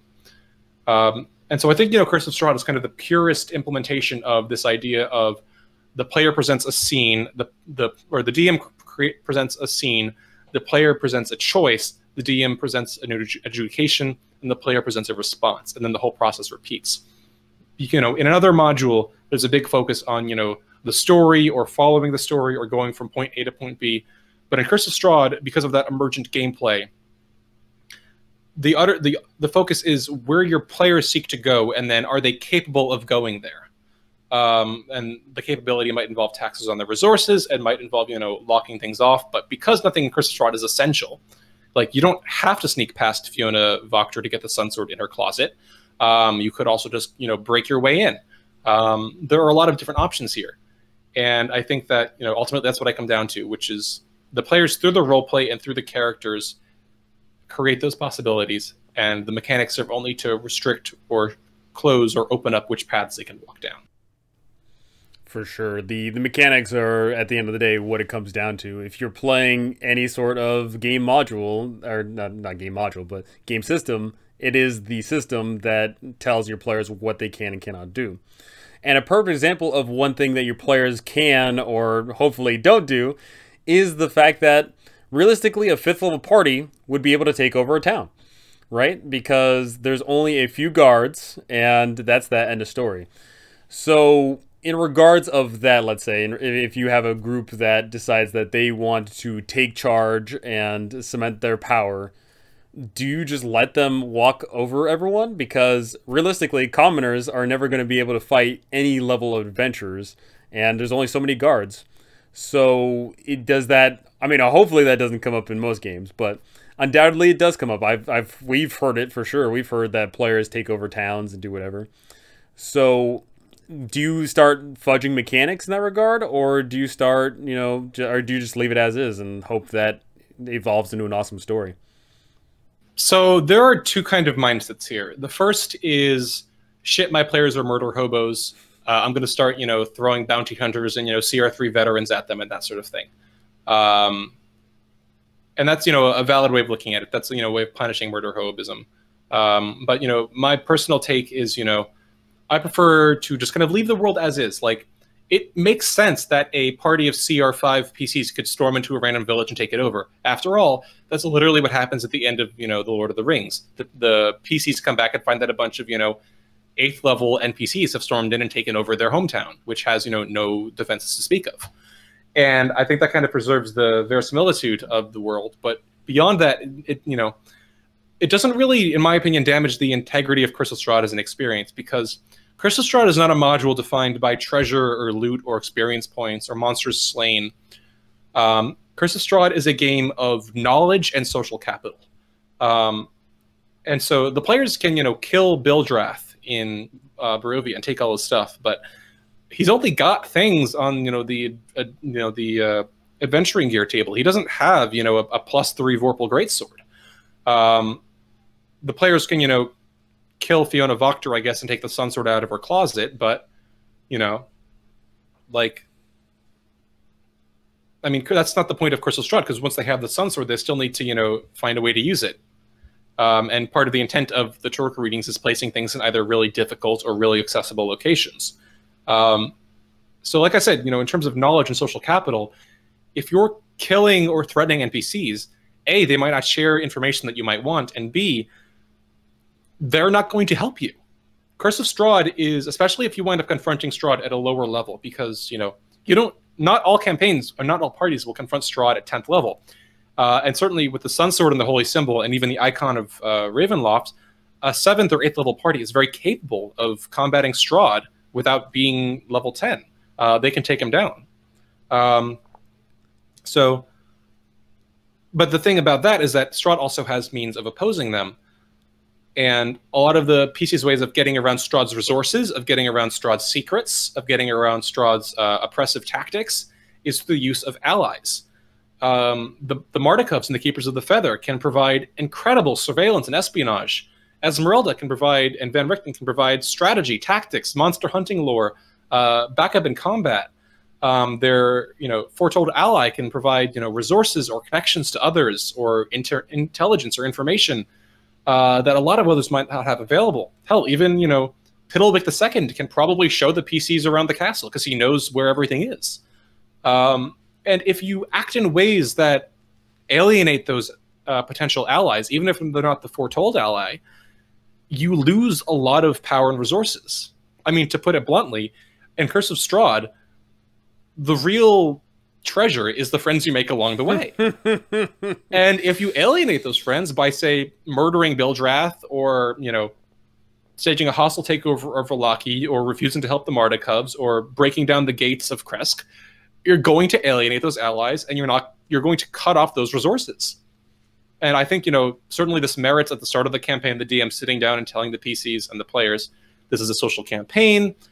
You can act in reckless or, selfish ways, but those actions will have negative impacts on your relationships with other NPCs, because, at the end of the day, you want the players to understand that this is if you've played, Telltale games, it's that kind of game in the pure sense. If you, attack, Erwin Mardikov to rob him, Ireena Koliana is going to motherfucking remember that. She might just walk away immediately. Ismark might stop helping you. You will lose the services of a CR3 veteran. Esmeralda might, be a little warier of you. If you, abandon the Mardikovs, they might abandon you. And that is a whole wealth of knowledge that you're losing. And, obviously there are out-of-character ways to address players that are acting like jackasses, but in-game, I think there are a lot of punishments for that, don't require throwing lots of big, meaty enemies at them. The game will resolve it for itself. Absolutely. And, obviously it's not that you're punishing the player, it's that they are, they affect one thing and something is affecting them, You give what you get, yes. And you get hit by, a monster because you're being an asshole. So Yeah, and I think, you know, part of that's part of why the communication is so important, and setting expectations and keeping those lines of communication open, because I've seen a lot of DMs who get very frustrated with, you know, these murder hobo players who just kind of charge in and do what they want and alienate people. And the players don't understand, and they get frustrated when they feel like they're being punished, when the DM feels this is just, you know, realistically, if you beat up, you know, Davian Mordakov, Davian's not going to help you. And, you know, I think it's very important for the players and the DM to be on the same page here. Because, you know, that in short will stop the whole thing from the start, or at least will make sure that the players feel that, you know, if an NPC suddenly starts, you know, acting hostile to them, they'll feel that it's fair and deserved. absolutely, being transparent with the actions and reactions of the world around you is very good, because you know, you don't blindside your players with, you know, certain in-game mechanics. Tell them up front, hey, if you are a bad person, bad things are going to happen to you. That's just what happens. It makes sense. So we talked about this murder hoboism, and murder hoboism doesn't necessarily mean, you know, just being an asshole to all of the PC or NPCs that are in towns or whatever. Murder hoboism can also go down to if your players are just walking around and they don't interact with the world as much as in detail as you want them to. For example, being, like you just said, that Revenant encounter. That Revenant encounter can be a wealth of information if they talk to said character, but they could just say, oh, see an undead, kill an undead. And the same thing could happen with every other random encounter, and it could happen with a lot of these set piece locations where they don't glean any information at all. They just simply see that it, you know, there's a monster or some type of creature, and they say, hey, let's go attack it, roll initiative, and that's that. So is there a way you try to incorporate any sort of information in regards of that if your players see an enemy and fight? Or do you simply just let it run as is and just have the fight ensue and your players lose out on some pertinent information in the campaign? So I think the way that I would approach it is, let's say that I'm a new DM, right? Let's run a thought experiment. My players have just gotten to Argynvostholt, and they walk into the chapel, just kind of waltzing in there after, because, you know, when you look in, you can see the silhouettes of the Revenants. And they walk in, and the Revenants attack them, and the PCs, you know, fight to the death or whatever. Maybe a PC goes down or something, or maybe one of them dies. And, you know, they kill the Revenants. And the lesson they take from that is all Revenants want to kill us. Then they go upstairs, they see Godfrey, and they immediately fucking attack Godfrey, or they immediately attack Vladimir, because, you know, they're undead and we got to kill them. And I think, you know, at this point, this is a moment where, you know, you need to stay very in tune with the lessons your players are taking. And this can be hard if your players are not people who roleplay a lot, because if your players like to roleplay, your characters will enunciate the lessons they've learned. They'll say, oh, well, I guess we can't trust undead anymore, can we? Or you should have just taken a shot from around the corner, shouldn't you? Things like that.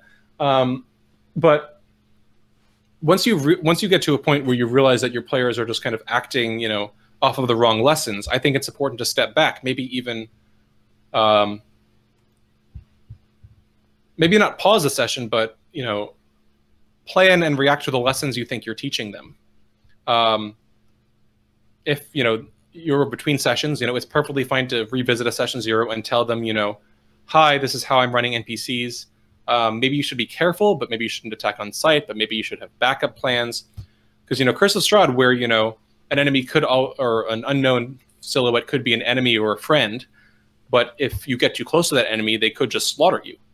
So I think Curse of Strahd is a module that rewards patience and caution on both sides of the equation. And, you know, I think that's an understanding your PCs should have. And I think, you know, if you realize that they're taking the wrong lessons from it, I think it might be helpful to either talk to them out of character or to give them more reasons while not teaching them the wrong lessons.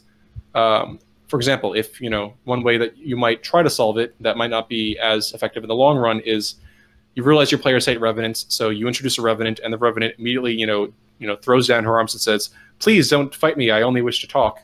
And the PCs are like, okay, let's talk to her.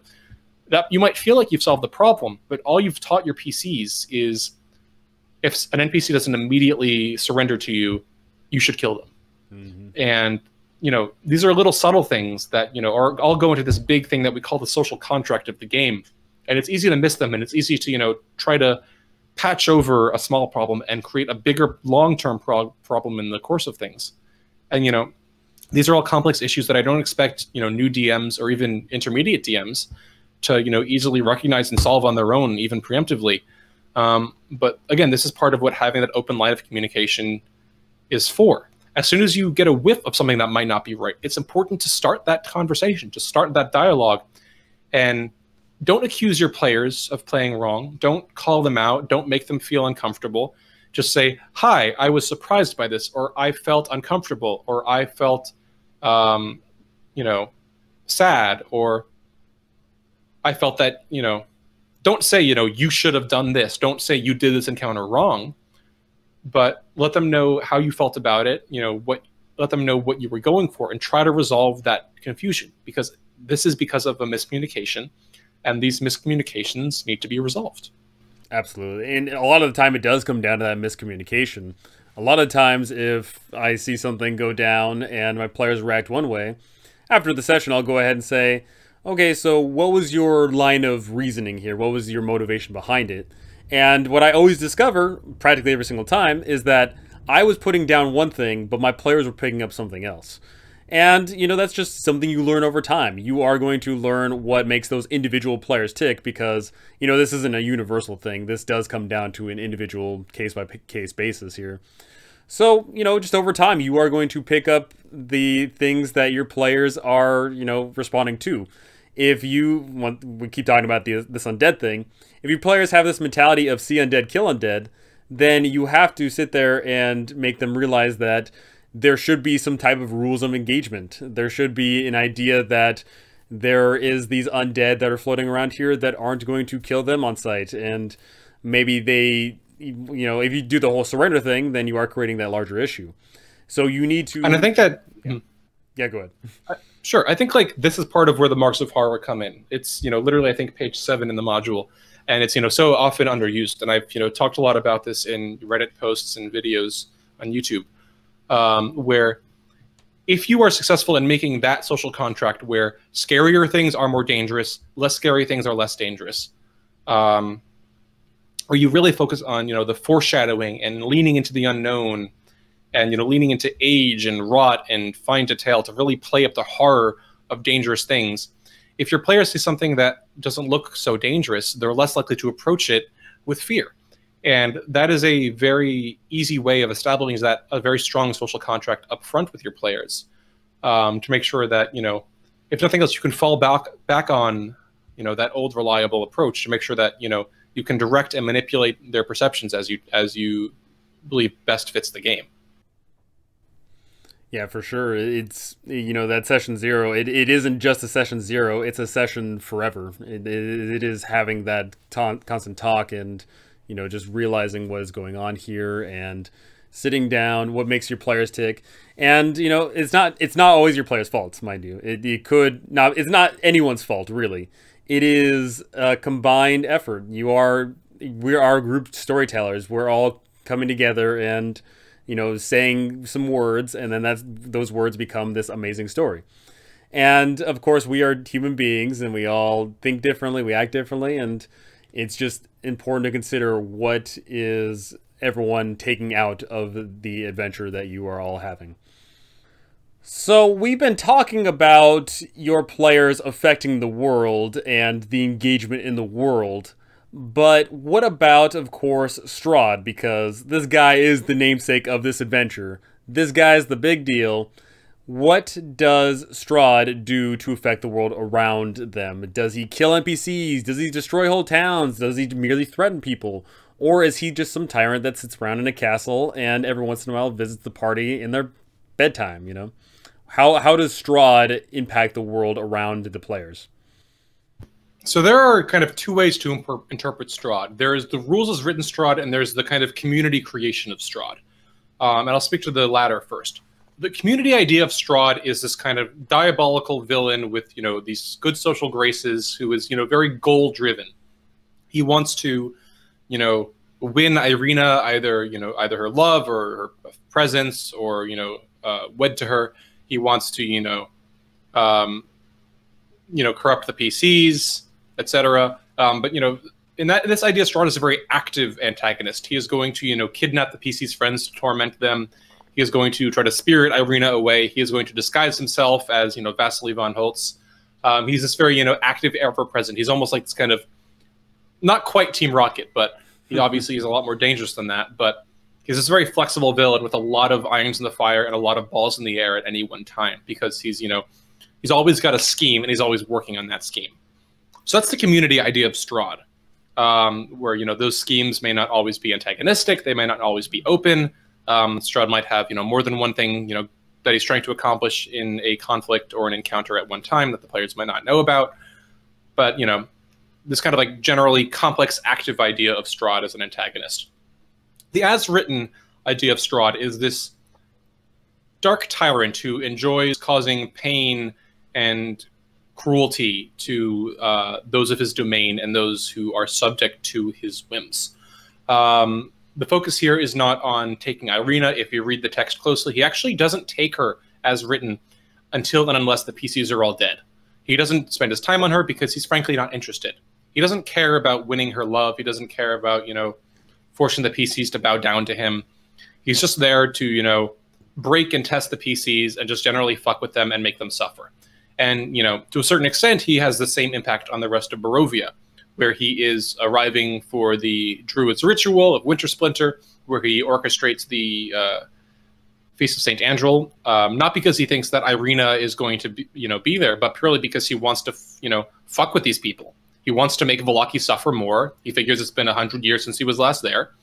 He doesn't care if Ireena is going to be there or not. He just wants to, you know, make Vallaki, you know, have a bad time, because he is a tyrant who enjoys cruelty and enjoys suffering of those who he considers beneath them. And this is just a, you know, a fun way to show the PCs that Strahd is a bad dude. You know, obviously community content tries to make this more cohesive and make Strahd this very purpose goal driven villain, but as written, he's just this, you know, narcissistic, nihilistic sociopath who enjoys causing pain to others, you know, just beneath the veneer of civility. And I think, you know, it's kind of important to, if you're planning on running that aspect of him, to keep that in mind, where, you know, Strahd is not going to kidnap the Marta Cubs. He's not going to, you know, burn the player's house down unless they're currently there. As written, Strahd is very limited in what he does. He shows up, he fucks with the PCs, he might have a few things going on out off screen. You know, I could certainly see, you know, Strahd organizing other things similar to the Feast of St. Andrel later on, but probably not because of the PCs. His goal is to directly test the PCs and to directly cause the PC's downfall. And, you know, part of that is by the invitation he sends. Part of that is by luring them to Castle Ravenloft. Maybe things will accelerate to a certain climax from there, but I don't think it's inevitable by any means. So, you know, I think, you know, if you're erring toward this, you know, cohesive goal-driven Strahd, he's going to be a very active villain. He's going to be all over the place. He's going to have a lot of stuff going on, impacting not just the PCs, but the NPCs, their safe havens, their relationships, their enemies. But the rules as written Strahd is, you know, much more limited. He's only going to show up when he wants to, and he's only going to show up to make the PCs have a bad time. So it depends on your preference and, you know, what kind of game you're going for. Absolutely. And you talked about it a little bit here, but Ireena. Ireena's sort of a focal point of the so-called story of this module. Once again, there is no true story of this module, but Ireena is certainly one of the giant pins in the whole board here. So we meet Ireena, and she's already been visited by Strahd twice. So why doesn't Strahd just get Ireena whenever she wants? And more so to the point, is Ireena actually safe in this world? Is there a reason why, other than the fact that Strahd's just an asshole? You know, he is a monster before he is a man. It's right there in the text. He is this guy who is being corrupted and has lived for hundreds of years. Is there a reason why, or is it just, you know, the method of his madness is that it's just madness? So one of my players in Twist Bit, Serena, actually has a lot of good thoughts on this, that she's, you know, written a lot about, you know, Ireena as a character and kind of her role in the story and how she's been treated by the writers and publishers of Curse of Strahd. So I'll just kind of, you know, she's the expert, but I'll kind of, you know, take a little bit of what I've gleaned and what, you know, I've discussed with members of the community. Because the asking of the question itself kind of assumes a lot of things that the authors of Curse of Strahd did not actually ask themselves. As, you know, the community has created this idea of Ireena as this very foundational core NPC whose story drives the module, who Strahd seeks to, win the affections of, or spirit away, or kidnap, or, this kind of central through line of the module that in which she's very important, and she has her own character, she has her own arc. And if you look at the actual text, none of that exists. Absolutely none of that is real. All of it is made up by the community. As written, Ireena has 2 sentences describing her personality. Yep. She has, a paragraph about Strahd's interest in her. But, Strahd makes it very clear that he doesn't care about Ireena. He doesn't view her with romance or regret. In the text, Strahd only views Ireena as the one that got away. And not in a sense of pining for her, but because he is a conqueror and he failed to conquer her. Therefore, as a point of pride, he must successfully conquer her again. But Strahd is, as the module points out, very much, distractible by new pleasures and entertainments. He doesn't feel a need, in 5e, and I should point out that 5e diverges from previous editions, where, previous editions had, Strahd aiming, Tatiana, and losing Tatiana every time she reincarnated was part of Strahd's curse and part of the torment that the Dark Powers condemned him to. In 5e, that's not present. None of that is. In 5e, Strahd doesn't care about Ireena, maybe he cared about her 100 years ago, but certainly today, he doesn't care about Ireena beyond just wanting to own her. And if she dies, he feels he'll get her eventually. So he's in no rush to get there, and he's focused on the PCs, not on Ireena. He doesn't want to waste the effort on her because, again, he doesn't care about her as a person. And as a result, Ireena gets very short shrift in the actual text. Like I said, she gets, 2 lines of personality description. She, I think the book says that she is polite but has a strong will. And that's all you get. That's it. Yeah. You don't really get anything else. Ismark gets more than her. He, apparently wants to hunt Strahd all his life. He gets like a whole paragraph. Ireena gets a sentence and a half. And Ireena is, this kind of core part for the module for a lot of people. So, as written, Strahd could take her, but he doesn't want to. He doesn't care. She's not a motivating factor for him. He's not interested in her suffering. He's interested in the PC's suffering.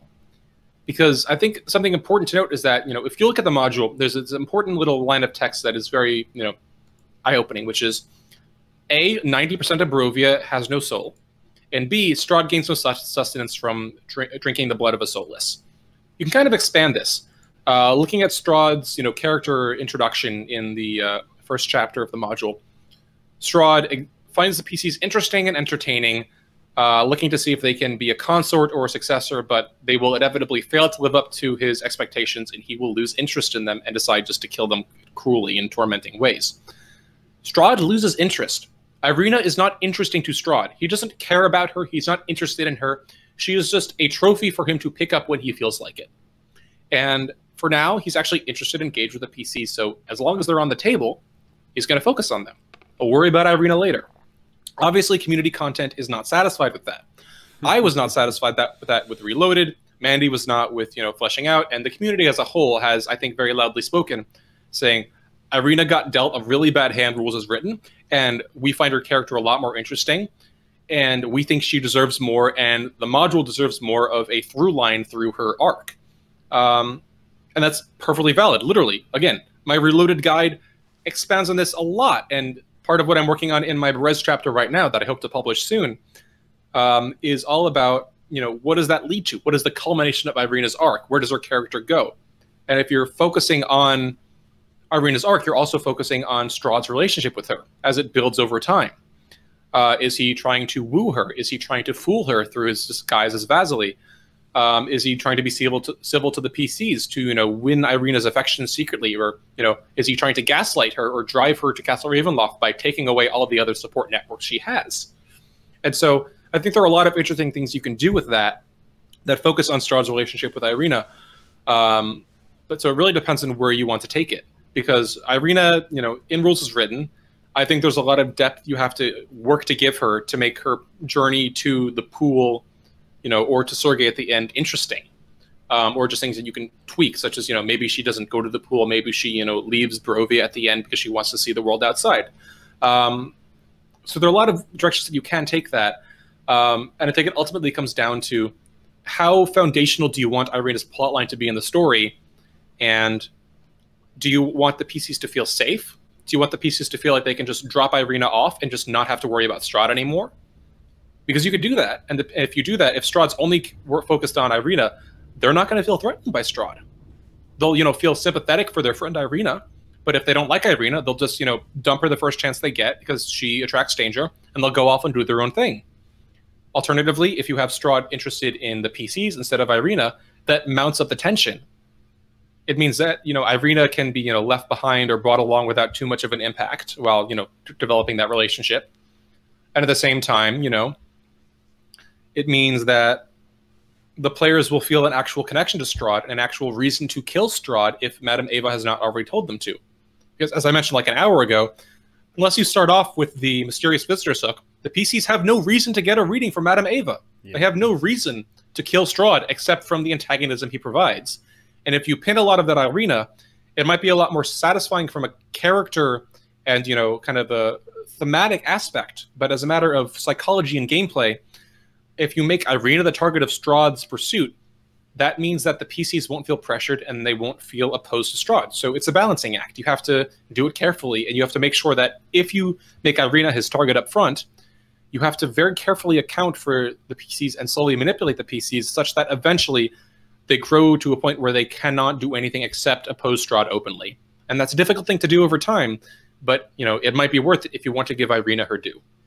Absolutely. And that whole, concept of making Ireena, one, fleshed out, and two, giving her a satisfying ending, does play a lot into this campaign of, is Ireena a very, very big part of the campaign? Because if she is practically attached to the hip of the party throughout the entirety of the module, then you definitely want to make sure that it is worthwhile giving her a satisfying conclusion. And speaking of conclusions, I think we're going to wrap up today's video with one last question here of, can your players actually make this world a better place, or are they doomed to make this land always worse? Because throughout the entirety of the module, Strahd is presumably making their lives miserable, and because they are actively opposing Strahd, Strahd is, going out of his way to ruin everything and make them look bad. But is there a light at the end of the tunnel? Is Barovia saved? And by the end of it, if they kill Strahd, is there a way to finally, release all of the terribleness that is going around these lands? So in community, so let me start with rules as written.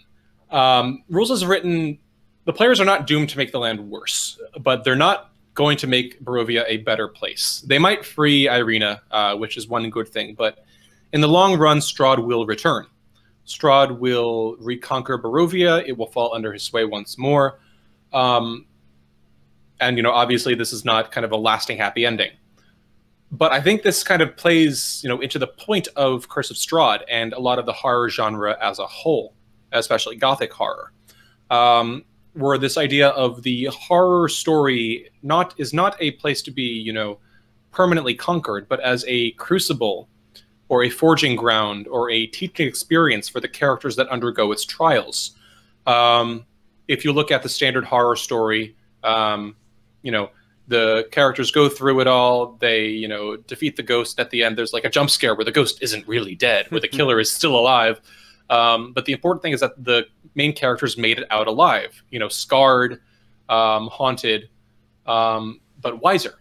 And for example, coming back to Castlevania, if you look at, the Netflix adaptation, the plot arc with Dracula is basically such that if you look at, say, Trevor Belmont up front, he begins as kind of this drunkard, shamed heir of this dead monster hunting family that's viewed with, ridicule and loathing and, antisocial. And through the course of the experiences he undergoes, he becomes the heir to heroism that his house was always meant to foster.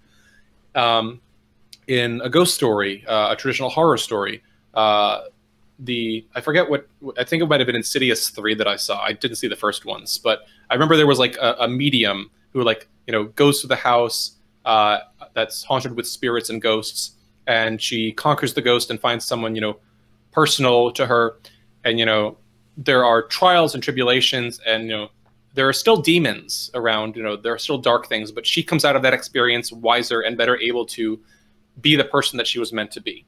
So that's one way to look at it, where, Barovia is full of soulless husks anyway. Strahd is always going to come back, but you, the PC, became the hero you were always meant to be, and that's the important part. You didn't make the land a better place, because the land doesn't matter. The land is just a canvas where you can paint yourself.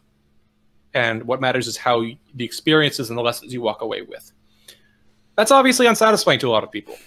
A lot of people don't play this for, the treasure we made was the lessons we learned. Like, no, people don't want that. People want treasure. They want, big victories. They want to bring light back to the land. They want to feel good about the lasting impact they'll have, that sort of thing. And that's completely valid.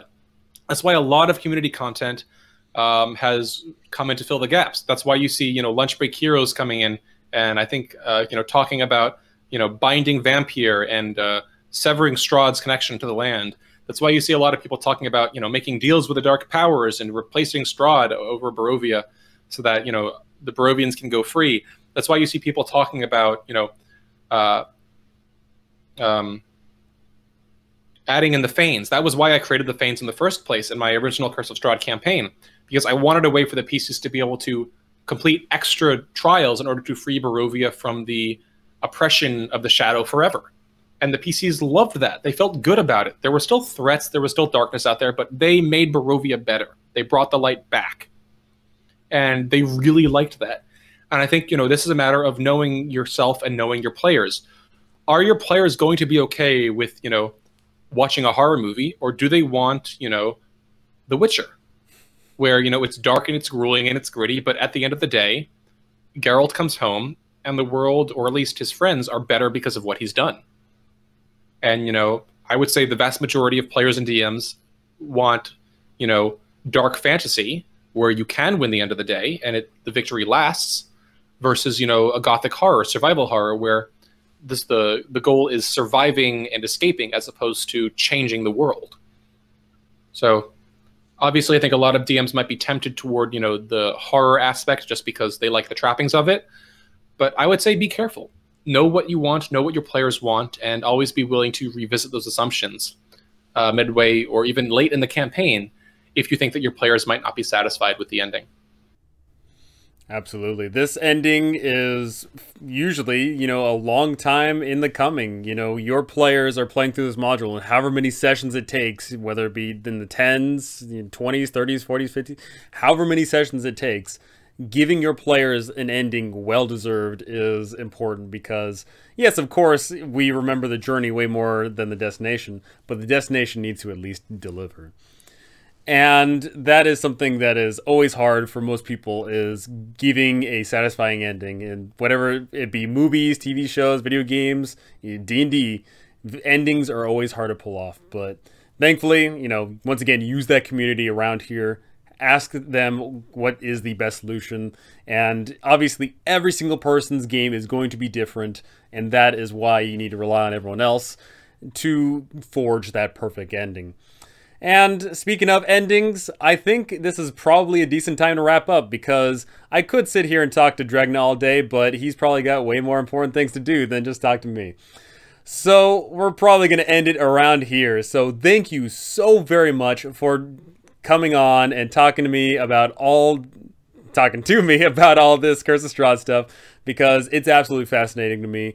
There is just so much to dive into with this module. We only scratched the surface of what can be found in here. So yeah, just go ahead and start expounding yourself. Tell me all your links and tell me all the things that you want to shout out to the heavens, so that we can get everyone in on what you've got to sell. Well, thank you. First off, thank you again so much for having me on. If any of you are interested, I know that, I published my Curse of Strahd Reloaded guide on the subreddit. Again, don't just look at my guide. There are so many good materials there. Lunch Break Heroes, Mandy Mod, Guild's Bounty. There is a rogues gallery of fantastic content creators that I encourage you and urge you to check out. Again, that's reddit.com/r/Curse of Strahd. I also encourage you to check out the Discord, which you can access via the sidebar on the Reddit. It's a wonderful community with a lot of resources and a lot of people who can help you run your game. We answer questions. We've got, I think, 3,000 DMs in the server now, like 800 active, and a routine cast. And, you know, it's a really, really great community. So first off, just want to plug that. They are fantastic folks and can be a fantastic resource to you if you're looking into Curse of Strahd. Beyond that, I know that I mentioned a lot about rules as written interpretations of Curse of Strahd, and kind of running the module as written, or doing your best to run like a faithful adaptation. If you find that interesting, or if you're interested kind of a Curse of Strahd, you know, run by a DM, or a Curse of Strahd in a very roleplay character focused sense, I am running Curse of Strahd Twice Bitten. It is a ongoing Curse of Strahd rules as written playthrough with a bit of a unique twist. The 5 players are all current or former Curse of Strahd DMs. So they know the module, but they don't know what I'm planning, though I am running it as written, because they haven't seen every wrinkle. And it's a very character-driven campaign. The central question is, can the PCs, who are not heroes, but cowards and, you know, thieves and others who might be more selfish than selfless, how do they react, how do they develop, and how do they grow in Curse of Strahd? It's very much a focus on that Barovia as a crucible idea. And if you think you might be interested in that kind of, you know, character-driven horror experience, you can find us on YouTube. A full episode playlist is at tinyurl.com/twicebitten. You can check out our YouTube channel at youtube.com/c/r Curse of Strahd. Which is also the YouTube channel for the Curse of Strahd subreddit. We have a bunch of fireside chats and other things with Curse of Strahd content creators. And if you're looking to catch Twice Bitten live, we air live on Twitch every Saturday at 1 p.m. Eastern, 10 a.m. Pacific, though we are taking a bit of a break over Thanksgiving and for a few weeks over Christmas. But if you decide to give it a watch, maybe that'll give you time to catch up. But it's been a really rewarding experience getting to explore the module as written. And yeah, I think it's really fascinating. So thank you again to No Fun Allowed for having me on to talk at excruciating length about this module that I've probably dumped way too much time into over the past 4 years. I'm sure some people would argue it's not enough, but who is counting, really?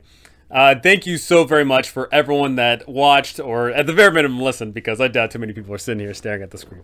But thank you so very much. Thank you to DragnaCarta. Thank you all for these awesome people that make this community fantastic, because the Curse of Strahd community is the most active community. You guys are great. And that is going to do it for me on this one. Thank you so very much for watching, and I cannot wait to see you all in the next one.